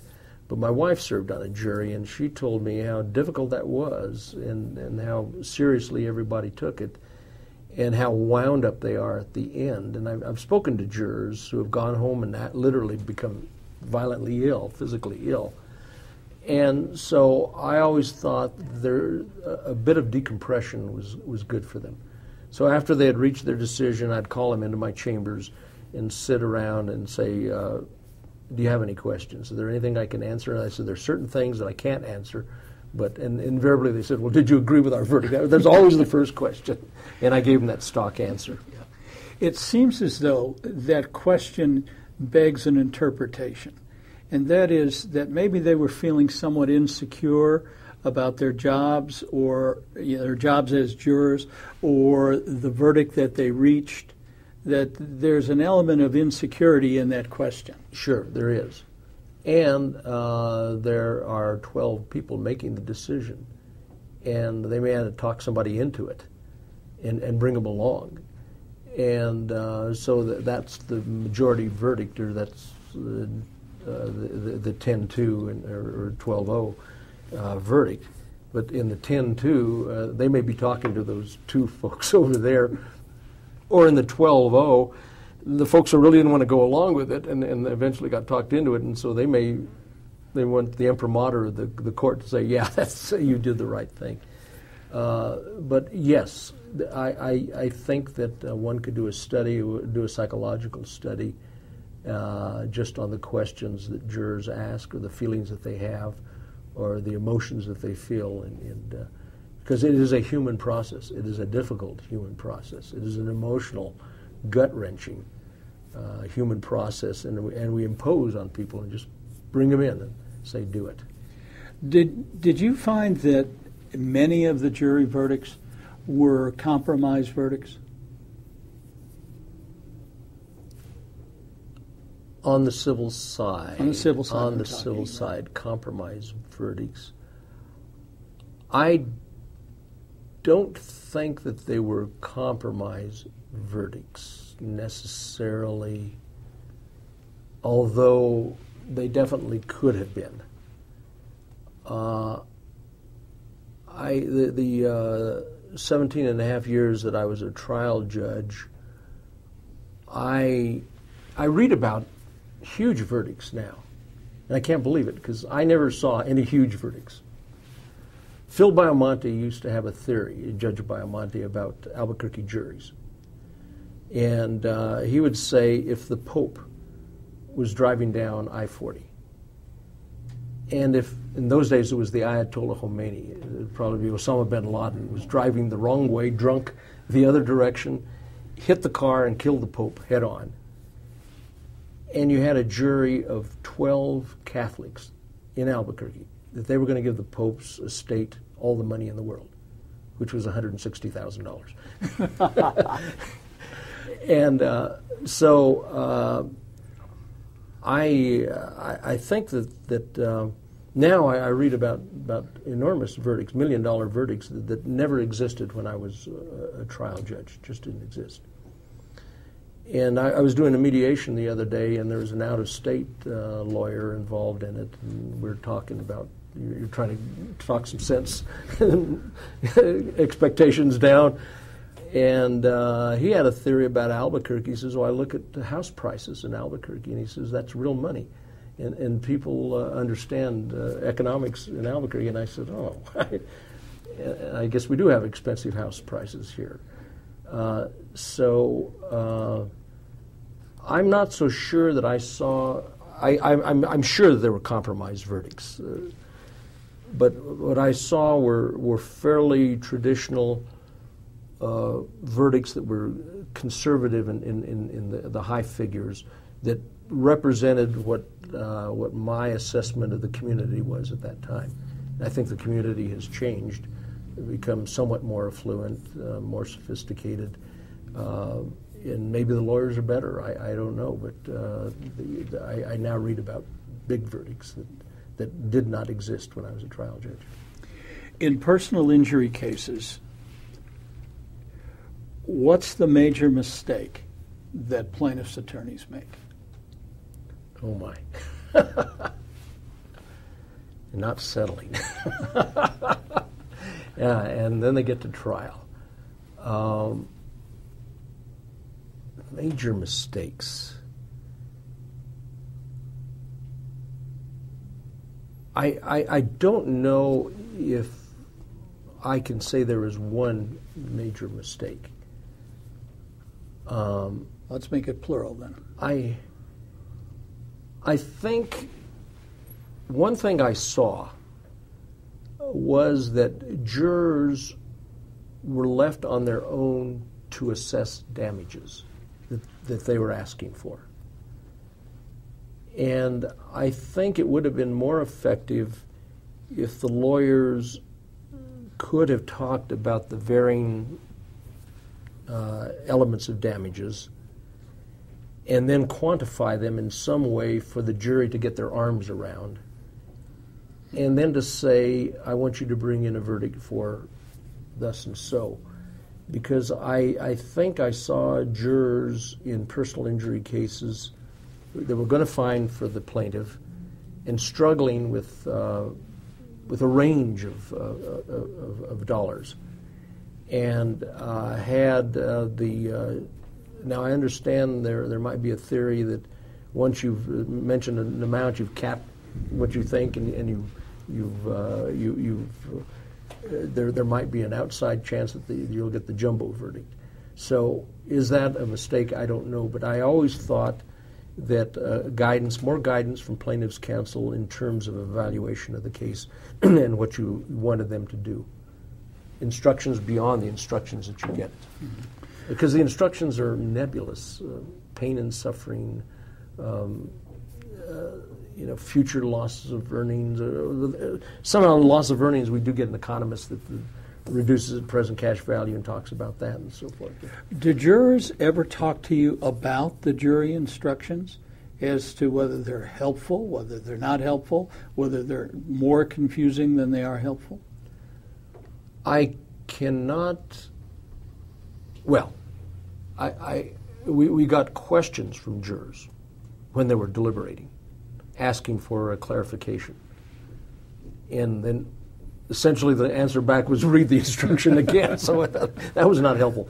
So I think that there has to be jury instructions just have to be confusing. I used to sit there and read these things and think, oh my gosh. And there are a pile of them there. Because they were designed by committee. And the horse became the camel, and that's what we give them, is the camel to try to decide. Because you had plaintiffs' lawyers and defense lawyers, and then you had the academics in the middle of it, and trying to come up with something that would instruct the jury. So I don't recall, except for the questions back when they were deliberating, saying, my gosh, that was a hodgepodge, and how do you expect us to do justice reading that? Did not get that question, but my sense is that even my reading them to them, I was apologetic. Did you have a sense that the jurors eventually understood the instructions and followed them? Yes. Yeah. Surprisingly, even in very complex cases. And even in criminal cases where there's step-down instructions and multiple counts. I was always amazed because I'd always read the verdicts before I'd ever announce them to anybody to make sure that they were not conflicting with each other and they were in proper form. And I do not recall ever that it wasn't something that wasn't a finished job when I got it. That I had to send it back. You talked about a couple of attorneys earlier on who were just great at relating to jurors. What qualities did they have that some of the rest of us seem to have in short supply? Well, another couple I'm thinking of is Chuck Larrabee and Jim Ritchie as defense lawyers. Unfailing gentlemen, gracious, old school, but tougher than nails, very demanding, and I think if there's one thing that I saw that we all don't have the same gifts to make a presentation. We all cannot make the stirring, spellbinding closing argument and so forth. But we all can put in the requisite time. And I think that's what I see or saw is that some cases got short shrift and there was not enough thought or effort or time put into them to make them sterling as they should be. And so that might be, if I was talking to young lawyers that were going to go into trial practice, is you really need to put, there's no shortcut. You don't want to hear that. It's like people running for office, they tell you, how'd you do it? You run for public office as a judge, you act as if Oliver Wendell Holmes is your opponent and you're 7 votes behind. and it's the same way with trying the case. You just have to make sure that you know everything about that case and there are no surprises and that you've done the discovery, you've done the work, you understand it, and you're ready to go. Is that the old saw about 98% preparation, 2% inspiration? I think that's right. I think that's absolutely right. Yeah. All right. Because, again, there's certain abilities and certain presence that people have, and others just don't have it. But that doesn't mean they can't be good trial lawyers. What I'd like to do next is to go into your process of getting to the Supreme Court. But before I do that, before we leave the judgeship area, is there anything else that you can think of that you'd like to share with us regarding your perception about being a judge, regarding your perception of jurors, parties, lawyers? No, I think we've covered it pretty well. I just feel that I was very fortunate to have had the opportunity to be a trial. I would have liked to have been a trial lawyer, I think, longer. I think if I had any regrets, it would have been that I became a judge too young. I was 35 years old at the time. And I talk to people now who want to go on the bench, and it seems to me they're going on the bench younger and younger. But I try to talk them out of it. I said, you need to get your financial house in order. You need to get a broad spectrum of experience. And but when you do that, you're probably at the height of your earning years, and a judgeship is not that attractive at that point. So there's a trade-off. But I think that's the only regret that I have is that I went on so young that I wished I should have practiced for another 10 years. New Mexico has a reputation of having young judges. Well, it does now. Vern Payne was appointed, he and I were born in 1936, he's 3 months older than me, and he was appointed a judge 6 months before me, or he was elected actually before me. And it was almost a scandal that Vern Payne was a trial judge at that point. And then I was appointed, and Bruce King received some criticism for appointing someone 35 years old. After that, he appointed George Bettis at 30 and Stanley Frost at 32, or 31, I think. So, constitutionally, I think you had to be 30 years old to be a judge. But now, but up to that point, people were at mid-career before they became judges. You were talking about what it was like being a judge. There are people nowadays that are talking about and being very critical about the judicial system and the judges, and that the judges are too liberal, and that the judges are not following the law, and the judges are creating their own law, and that our judicial system is broken. It sounds like, from what you've been talking about, that you wouldn't agree with those positions. What are your thoughts?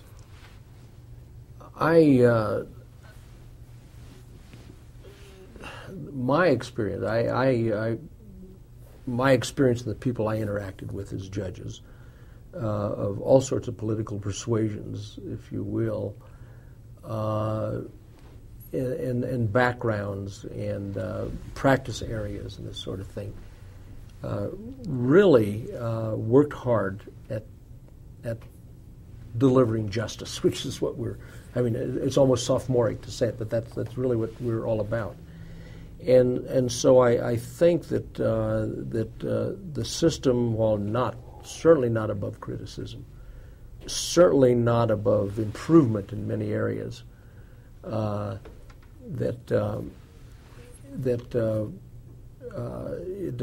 think we're very lucky that there are a lot of good people who have come through the system who have devoted themselves to public service, and I think we're very fortunate. Now, there's a lot of debate about philosophies and interpretations and this sort of thing, and it will probably carry us well beyond the time that we have allotted. Before we go into the Supreme Court part of your life, tell us about your family, your wife, your kids. Well, I've been married to Dorothy since 1969. We'll celebrate our 40th anniversary next year. On the 28th of June, we're coming up fairly close to our 39th anniversary. Dorothy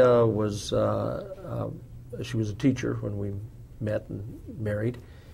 And then our first daughter was born, Jolene. She's our oldest daughter. And then Dorothy quit working and stayed home for 14 years and was a stay-at-home mom. I had two daughters after that. They're far apart. They're 4 years apart. And that's because I ran every 6 years, and you had to have an adorable 2-year-old to campaign with, and that's how we. So every campaign we had a. I have three daughters. My oldest daughter, Jolene, graduated from the University of New Mexico and worked out in Los Angeles. She had a degree in broadcast journalism and really wanted to be an actress. And so she left Los Angeles and went to New York, and she's still still chasing the dream of being an actress in New York. And to keep body and soul together, she works as a personal trainer and makes jewelry and goes to auditions and every now and then gets a part here and a part there, and toured with a couple of companies, worldwide. And so she's still following that dream. Then I have a middle daughter, Andrea, and she lives in Charlotte, North Carolina, and she works for the Bank of America in marketing. And she graduated from the University of New Mexico and has a degree in psychology. And with that, she went to New York to be with my older daughter, because what are you going to do with a degree in psychology? So when she got there, Jolene got hired as an actress in a company and left New York. And there was Andrea with the apartment and rent to pay and no job. So she went to work for a temp agency, and they hired her answering phones for somebody who was on maternity leave at an ad agency way downtown. You could see the Statue of Liberty out her window. And so she started we got bored answering the phone, asked for work to do, and when the lady came back, they said, well, you're pretty good. Would you be interested in working in an ad agency? And so she's parlayed that and then worked for an Hispanic advertising firm in Houston, Lopez Negrete, and her client was the Bank of America, and then the Bank of America said, come to work for us.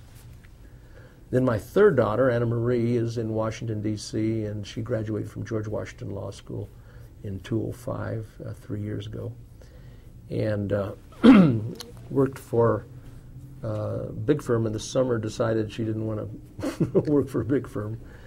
And another summer, she did a part of a summer at FEMA. And so this is before Katrina. And then when she graduated, Katrina happened. And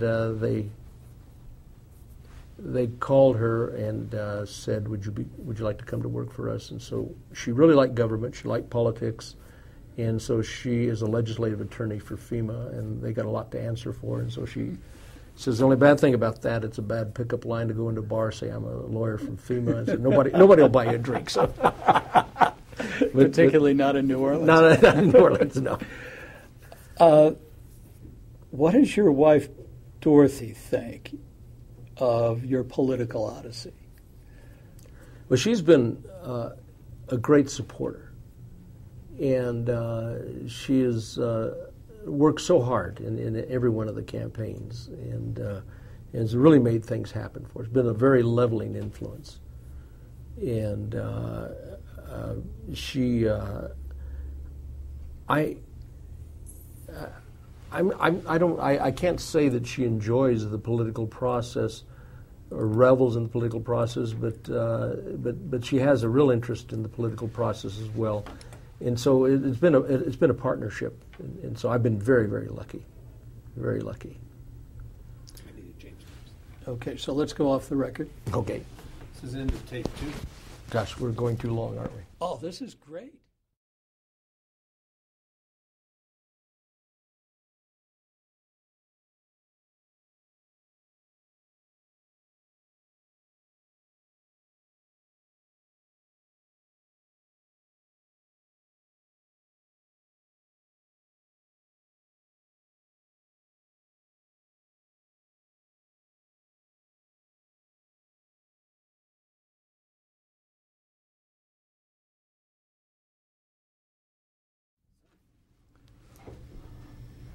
This is the beginning of tape 3. All right, Justice Baca. Now we're going to go to the Supreme Court. Supreme Court, all right. Tell us how you got there.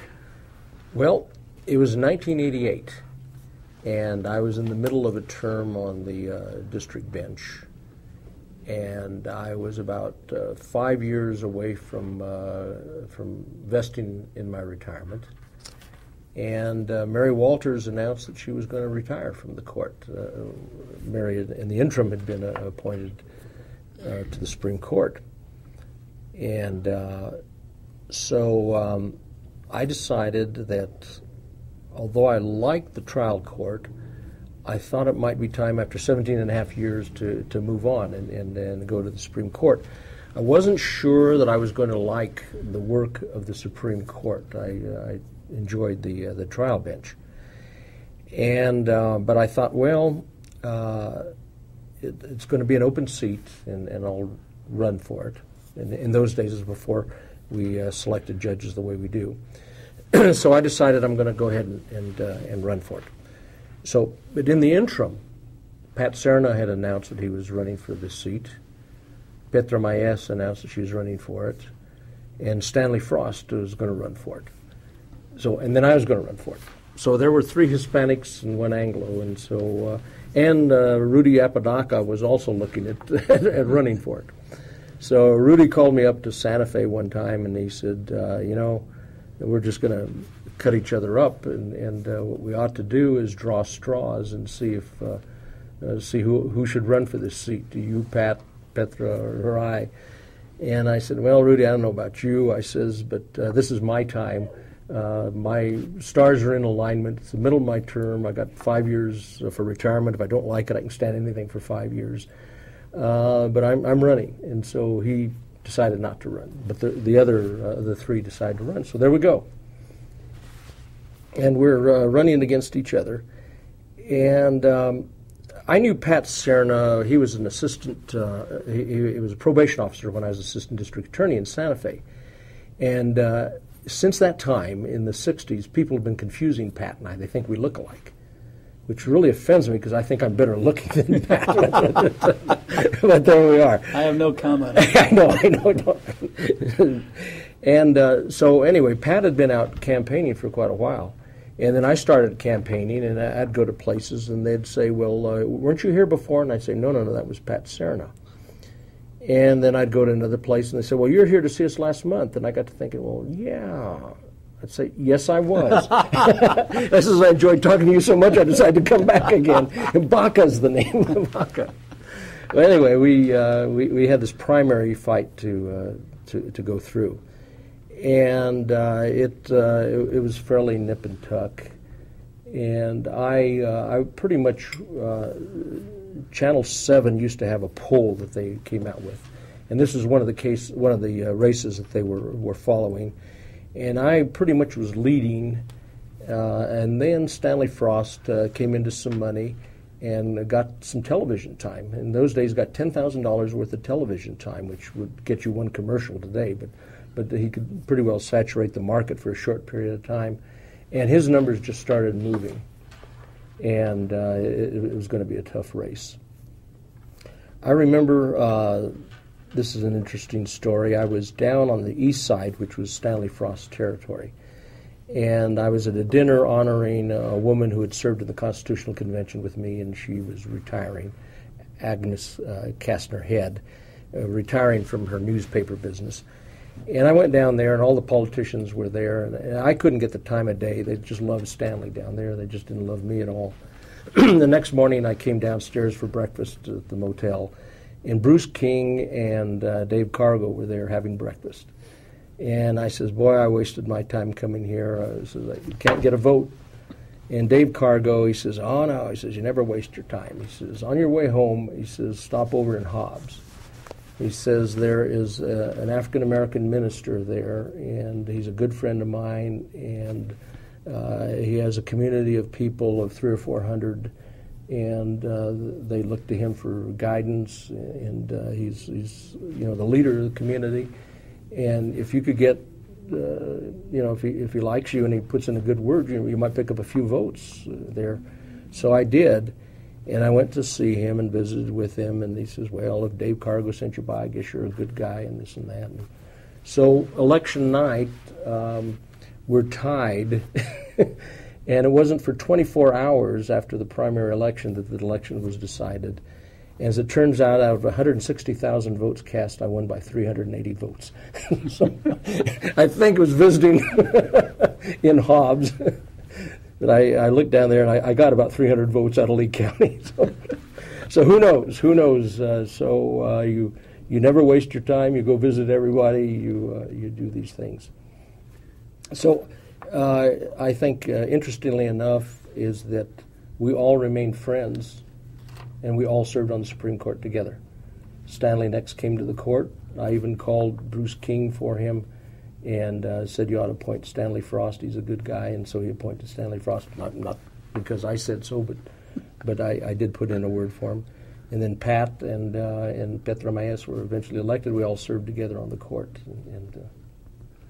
And then later on, when Stanley became very ill, he came down with melanoma cancer, and it was terminal, and so he was leaving the court. And under our structure of how you become Chief Justice, he was never going to become Chief Justice. And I told him, I said, I'd learned this from a judge in Georgia who had done the same thing. And I said, Stanley, I'm going to step down as chief for a month and let you be chief for a month. And I did. And now his portrait appears in the Hall of Chiefs. That's wonderful. We did remain good friends through this whole process. It sounds like there was a fair amount of camaraderie on the Supreme Court while you were sitting there, at least in the early years. Yes, there was. Yeah. When I first got there, it was somewhat of a rocky go with some of the personalities. Some folks left, it settled down, and it was a marvelous experience, a very collegial body, and it was.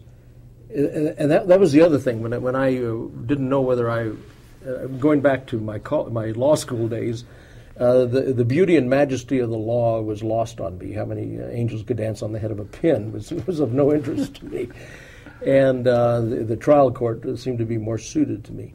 But when I left the court, it was like somebody quit hitting you on the head with a hammer, and it felt so good.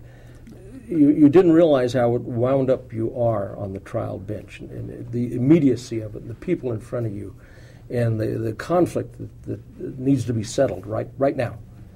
And on the Supreme Court, it was more reflective. It was time to think, time to read and to write and to research, and to really put your imprimatur on how the law develops. And it turned out to be another absolutely wonderful job, and I enjoyed it and interacted with my law clerks. I had 20 law clerks over the 13 and a half years I was on the court, and young people and mentoring them, and I just returned from a wedding from one of them in California. So they're still good friends, very successful, and virtually every one of them is still in the law field. None of them are massage therapists or doing something else. They're still practicing law. Without breaching any confidences, can you talk to us about what the process is in the Supreme Court, how you decide cases, that type of thing? The Supreme Court, cases are assigned on a random basis, unlike the Supreme Court of the United States. That is, authorships are assigned on a random basis. So when the calendar comes out for next month, you know what cases you're going to be writing the opinion for. On the Supreme Court of the United States, the Chief Justice listens and determines who's in the majority, who's in the minority, and then assigns the case. So there's no such power on the Supreme Court. The clerk actually randomly assigns the cases. So you know what case you're going to be responsible for writing. And if you happen to be in the minority, or even when the vote is taken after you've heard oral arguments, you still make a stab at writing a majority opinion and trying to win somebody over. So you go to oral argument knowing that you're going to be the author of an opinion. You listen to oral arguments, and then you come back, and you go into the robing room, and then you go around the bench, or around the table. The youngest, the newest justice speaks first and tells how he or she would decide the case. And then the next senior, the next senior, the next senior, to the senior justice, the chief justice, and then to the author. The author is the last to speak. And so you have the lay of the land, how people are coming down on this.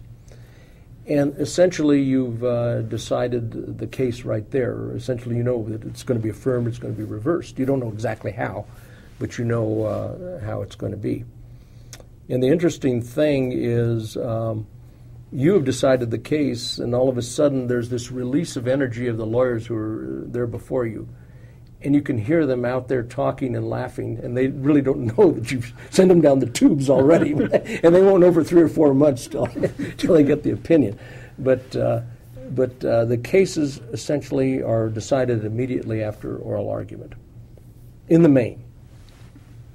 Then you write an opinion, and you have taken copious notes about what everybody has said as the author. And if somebody has a particular take on it or has a particular interest in something, then you want to write your opinion to make sure that you keep them with you, if you can. And so you write the opinion.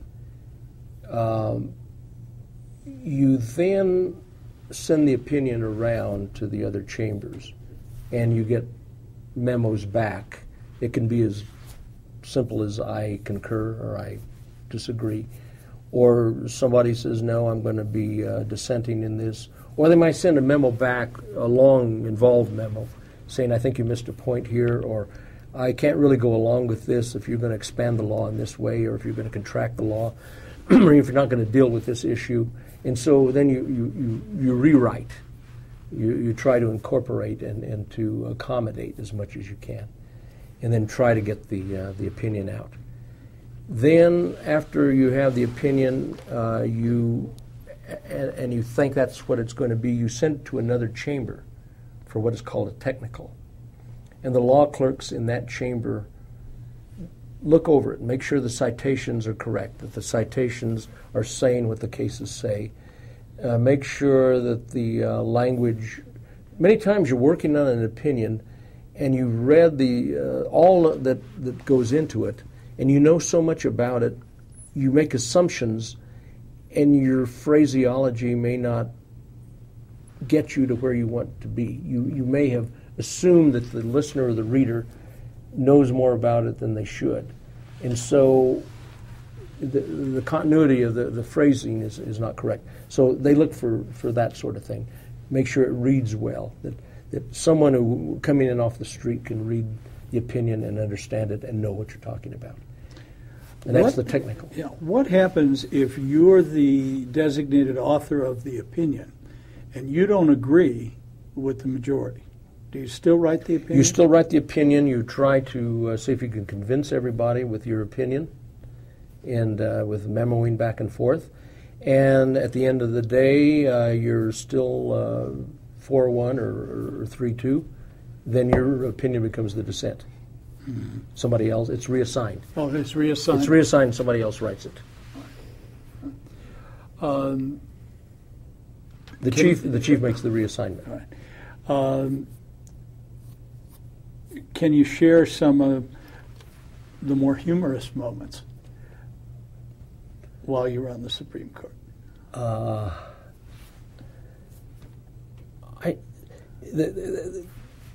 The Supreme Court is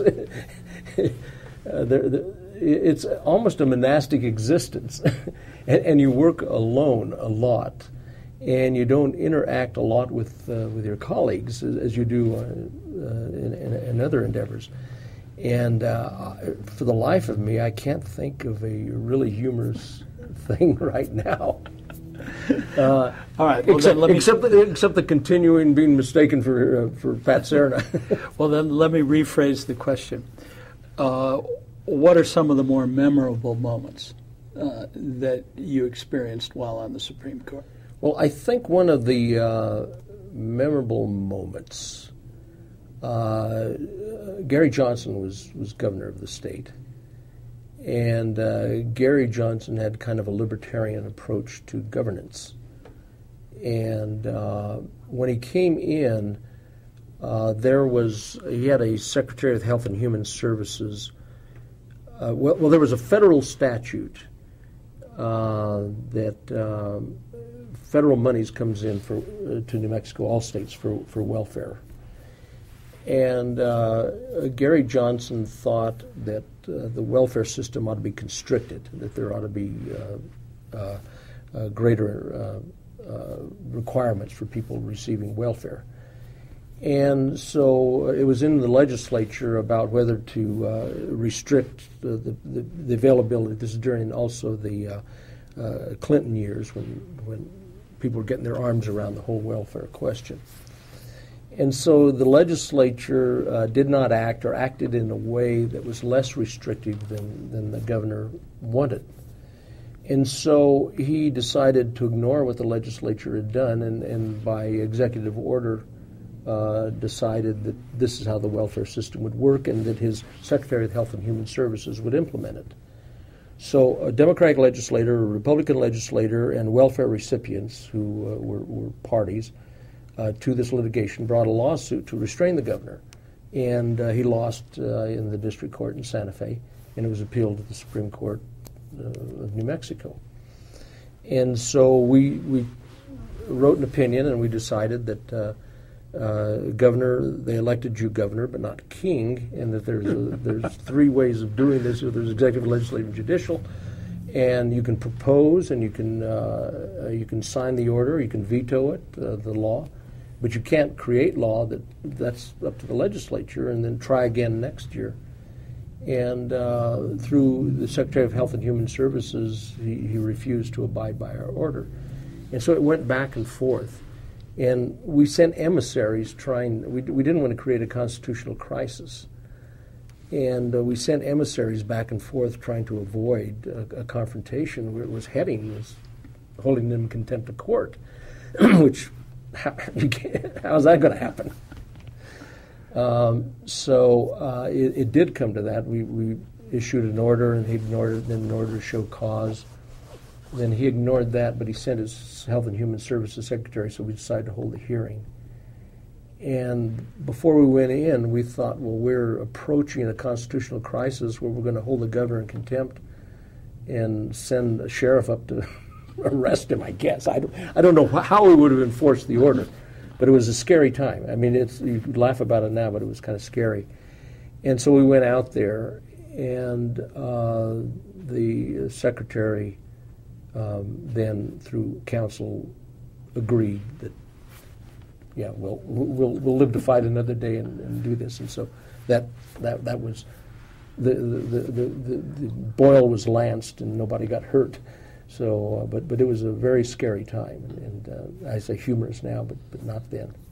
So that was very memorable. Mm-hmm. I don't know how many Supreme Courts have ever come face to face with that kind of constitutional crisis. Anything else that you'd like to share with us regarding your time on the Supreme Court? Well, except again that I feel so fortunate, so lucky, that everything in due course, everything in its time. A young man, I was a trial judge in the rough and tumble. As an older judge and an older man, I was on this court, and the work just suited me perfectly. And eventually, I did recapture this all of the things that I had missed in law school about how the law works, the various competing ways that the law develops, the chance to read the various scholars, the scholarship that goes into making of the law. All of this and bringing it all together, and then to let it flow from your pen and be able to write about it was kind of a remarkable metamorphosis in my in my development, and it's something that I really and truly enjoyed. When you made the decision earlier on in your life that you weren't going to try to be a senator, mm-hmm. and you were going to be a lawyer, did you ever envision that you'd wind up on the New Mexico Supreme Court? No. no. That just kind of happened, and I don't know exactly how or when. I think maybe it happened when I was actually practicing law, and maybe the first job when I was in the district attorney's office, and I saw how involved the judge was in the process and how interesting that kind of work must have been, that I began to think, well, that might be a career choice, a career path. It's much more attainable than I'm not sure when I disabuse myself that I'm never going to be a United States senator. I'm just not going to. It's just not going to happen, or I'm just not going to expend the effort or whatever it takes to do. Well, that. This would have been your year. This would have been my year.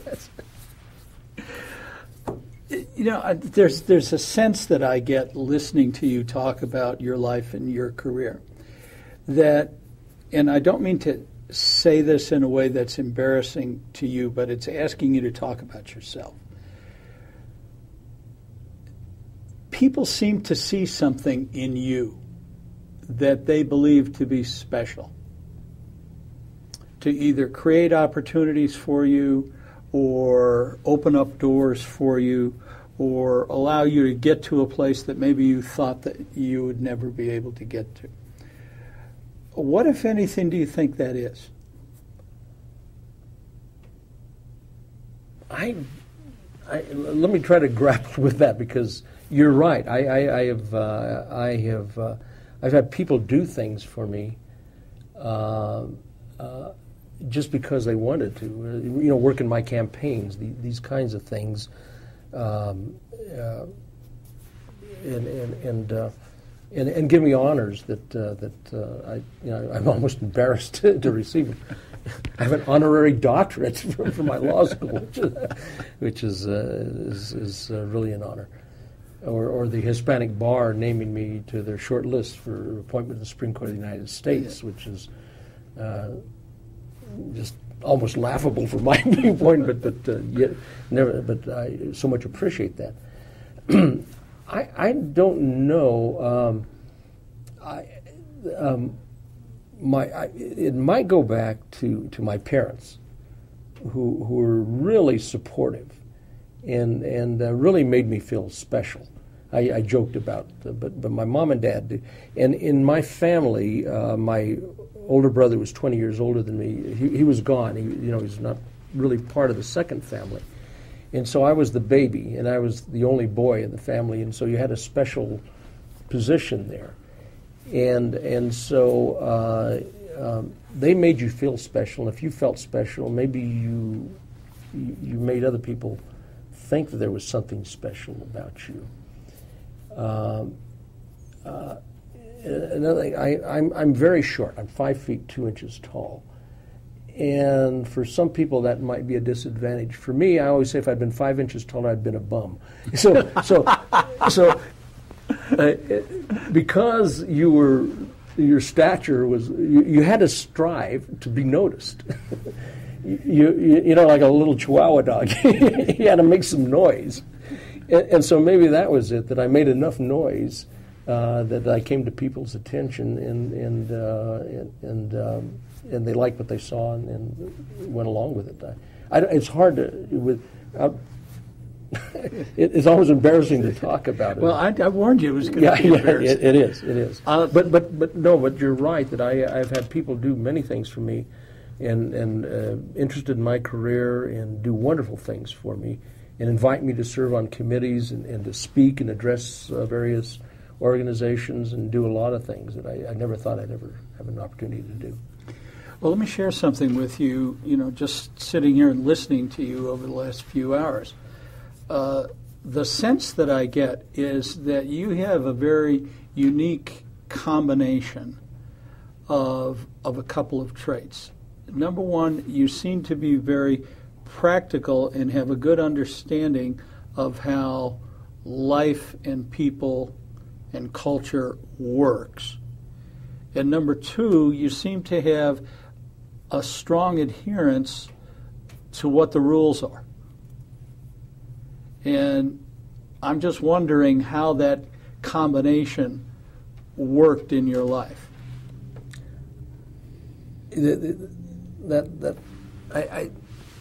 I think that might be, you're inching towards maybe the essence of me or where I came from, the background.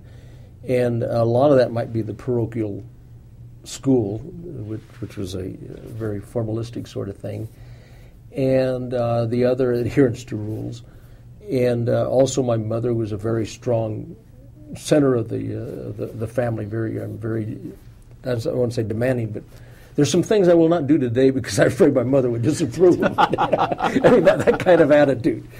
And so I think we all are a product of where we came from, what our background is. And the practicality is simply that you don't come from a privileged background. There are certain things that you do, you scrape and make your own way. And there are practical ways of doing that. There's certain things that you have to and must do and be willing to do within the rules. And so that's what moves you along. All right.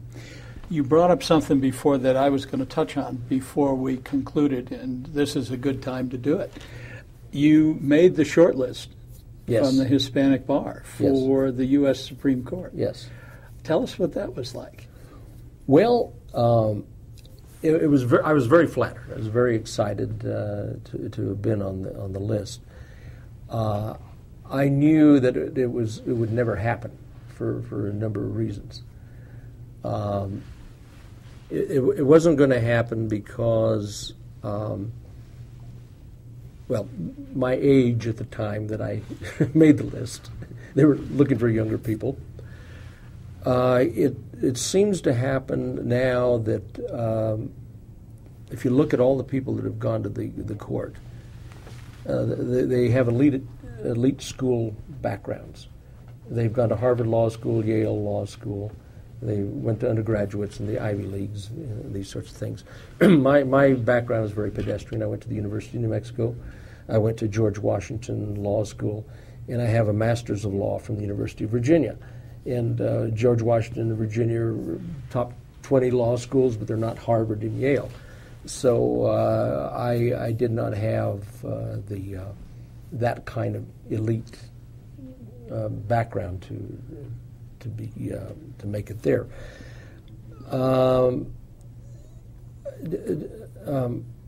There were other people. The move there was to get the first Hispanic on the Supreme Court of the United States, and there were other people on that list that were scholars and professors and this sort of thing. That Judge Cabarenas from the Court of Appeals, Yale graduate, professor, an adjunct professor at Yale. That's the kind of background one would need. Now, he's too old, I think. There's a whole new generation. When they're rechanging the list, they called me and they said, would you do very graciously, would you like us to consider you again? I said, no.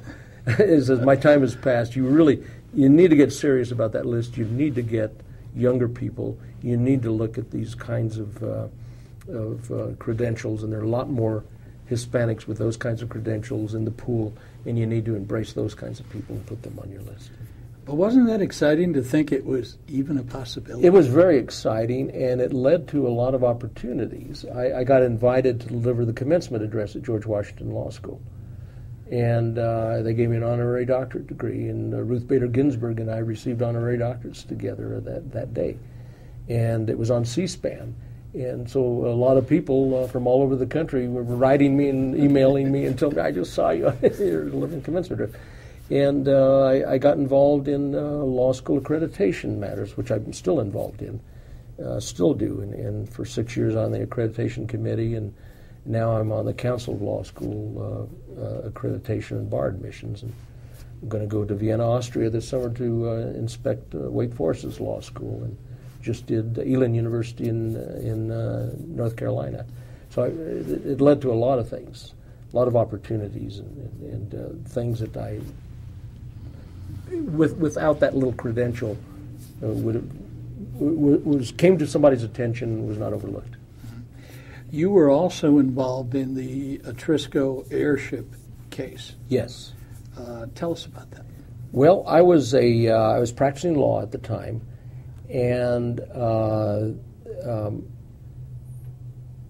Ben Hernandez had just taken over the representation of the Atrisco land grant, and they were trying to. It started with Marty Chavez's father. What's his first name? I know, and I can't remember either. Anyway, he started the process of Lorenzo Chavez of making a corporation, Westland Development Corporation, and issuing shares of stock instead of having this land grant, all the heirs of the land grant.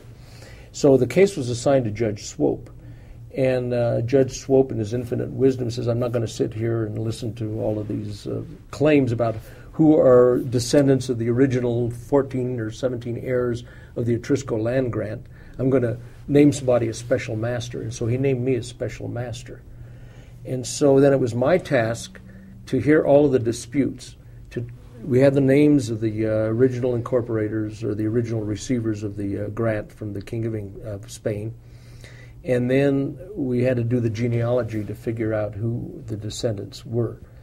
And then if there were disputes, then it came to me as a hearing officer, as a special master, to listen to the evidence and to try to figure out who they were. It's the first time I ever heard the term raised child. In the Hispanic community, I think in other minority communities, there is a family that's barren and has no children. And there's a sister or a brother over here that has 12 or 13 kids. And they give a child or have help raising, and this person grows up in this other family, and is a raised child. And the question is, they're both, his mother and father, biological mother and father, are heirs to the grant. Does he take a share there? Yes. Now, he was actually raised by the aunt and uncle. Does he take a second share? And so I had to rule whether they did, and I ruled that they took 2 shares. Of course, had to be affirmed by Judge Swope, and he said, yes, that's correct. So we had a lot of history that you learn about families, and early migration of New Mexicans to California before the Depression and then during the Depression, and then another migration of the Second World War, like my father, who went out there to work in the shipyards. And so people are coming in from all over the country to claim their share. And the Atrisco land grant just sold here the other day and realized the money from that, based on their shares. Had there been no money distributed up until the time of the share? There had been periodic distributions, and what you're doing, you're taking the major asset of the grant, which was the land. And when they needed operating cash, they'd sell off a corner of the grant. So you're selling the asset. And so Westland Development Corporation came into existence, and then they started developing the land. And a lot of Coors Avenue, they had the land lease, and then they give a ground lease, land ownership give a ground lease to banks or strip malls and this sort of thing. Started creating revenue for the grant instead of just chopping off and selling the assets. So how long was your involvement in that? Well, I was doing that for several months, like 4 or 5 or 6 months, and then I got appointed judge. And I thought, and the minimum, the bar fee in those days, we used to have, before it was declared unconstitutional and illegal, they used to tell you what to charge, and it was $20 an hour is what you could charge as a lawyer. So I was being paid $20 an hour. And then I became a judge, and I thought, well, it's probably not appropriate for me to continue to receive a fee, but it's not appropriate to throw this into a lap halfway done. So I continued to hold hearings during the lunch hour and after work when I first became a judge to try to finish up and make my final report to Judge Swope so that he could either adopt it or whatever, and he did. And so all told, it was about a year's worth of work. What time period was that? It was 72. 72. Just before, right? That's right, just before you went on the bench. Yeah, 1972. All right. Maybe into 73. Yeah. You mentioned some of the things that you are interested in these days, like law school accreditation, and you're apparently asked to give a lot of speeches and talks and stuff like that. You've been retired for how long again? 6 years in July. All right. How has retirement been for you? Been a wonderful ride. It's been one of the happiest times of my life. And it took me 5 years to come to grips with the notion of retiring, because so much of what you do is who you are. And you work so hard to become Justice Baca, Chief Justice Baca, and then all of a sudden you're Joe Baca. taking out the garbage. You're taking out the garbage. And how are you gonna do that? And so, but I did retire, and then people impose a guilt trip on you when you're going to retire. They say, "What are you going to do now that you're retired? Are you going to work on a PhD in Asian studies? Are you going to write the great American novel? Are you going to write your memoirs? Are you going to go mountain climbing, or what are you going to do?" And I had no plan. I thought I might teach in a law school, and I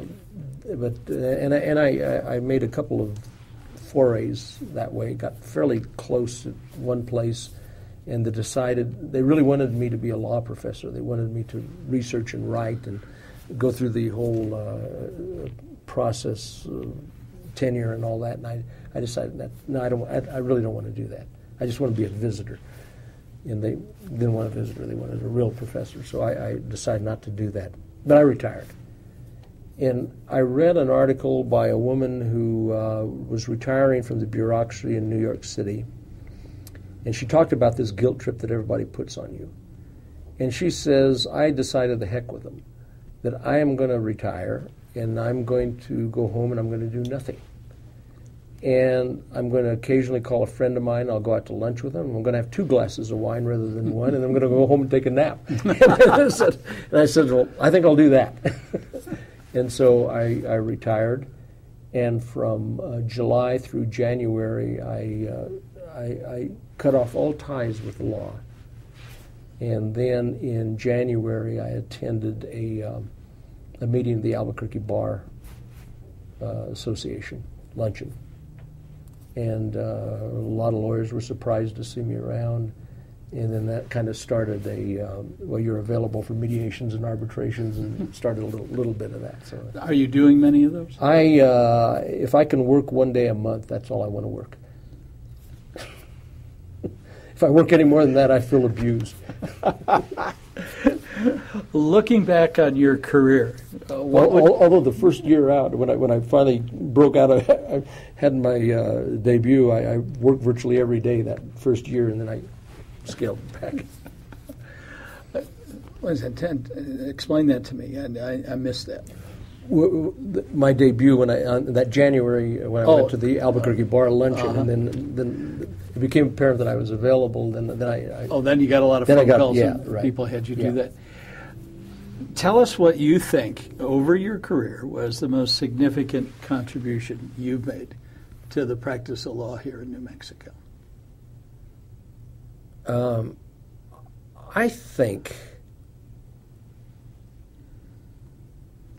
think the most significant contribution I've made is being a role model for others. In my family, my immediate family, I was the first and only lawyer. I told you about I was the only Baca in the whole United States. And now, by count, I think there are 18 lawyers in my extended family. And almost every one of them kind of, as I talk to them, say, well, yeah, I was kind of interested in law, and so there you were. And so maybe you had an effect on, and I've made it a point to speak to various law schools and colleges and different people and mainly minority students, and urging them. I just spoke to Rio Grande High School last week, and so I think maybe that has probably been the most significant contribution. That you can do it, that you don't have to be born to privilege, that you can be the first in your family, and that opportunities open up. Mm-hmm. Great. Any other aspects of your life or career that you'd like to share with us? I think the great joy of my life has been my family, my wife, Dorothy, been my partner, and all of these things. And now she's retired from teaching, and so we're enjoying ourselves immensely. My children, I revel in their successes. I wish they were all here in Albuquerque, but they're not. But it gets me to travel to New York, and I'm leaving for Washington on Thursday. I'm going to New York in August, and returned from North Carolina a couple of months ago. So we get to see them quite often. Any thoughts about what your legacy has been to the legal profession here in New Mexico? I am not sure. Legacy sounds so grand. Do we leave a legacy? I don't know. I just think that I have had some effect on people on a personal level, like my law clerks, the 20 people who served as law clerk. I think I hope and shaped their view of how you practice law and how you treat people. And then the other, I think, is the role modeling to others that not necessarily to become lawyers, but to try something different, something new, something that maybe might appear to be unattainable, and with enough gumption you can get there. Any words of wisdom to younger lawyers who are just getting started, maybe still in law school? I think one thing I talk to a lot of people about going to law school and negotiating the admission process, which is very, very much different than when I went to law school. Very, very complex, and what law schools look for in picking their student body. And then lawyers or young people have a notion of why they want to go to law school. They say, oh, I want to be a great criminal lawyer, or I want to do personal injury work, or I want to do international law, I want to do transactional law. And I tell them, I can guarantee you one thing, that 5 years out of law school, you're going to be doing something entirely different than the reason you went to law school. I can guarantee it. It's going to happen. And much of it will be based on maybe a course you took in law school and something you never thought about. And you take a course and it's interesting and you think, well, maybe I want to do that. Or many times it depends on the first job you get out of law school. Or it might depend on the first client. You may be sitting there in a small firm and somebody walks in and they say, I think I have a labor law question, or I have an employment question. And you never even took labor law in law school. But you listen and you research it and you figure out where to file and who to make the complaint to and what to do, and you shepherd it through, and 6 months, a year and a half later, you have some success. And then they tell somebody, well, you've got to go see Joe Smith over there because he really knows labor law. Or in the law office, there are a couple of people you're working with, and another labor law case comes in and says, well, we have Joe Smith over here, and he knows everything there is. And 10 years later, you're the labor law expert in Albuquerque, and then that's what you're doing. And so I think that's how it develops. And so that's when people have a preconceived notion of why they're going to law school, I tell them, that's good, keep it, but it's not going to happen that way. So that would be the bit of advice I'd give to neophyte people thinking about going to law school. All right, Justice Baca, I'm out of questions. So if you have anything else to add, you're welcome to do it. No, I just want to thank the senior lawyers. I think this is a wonderful opportunity, and I know there are people around like me and Justice Franchini that you have captured his thoughts, and a lot of people around that have so many ideas about what has happened, stories to tell, the development of the law, and I think it's a wonderful service that you're doing here. And thank you for including me. Thank you, and I want to thank you for taking your time and being willing to sit through, a fairly long videotaped interview.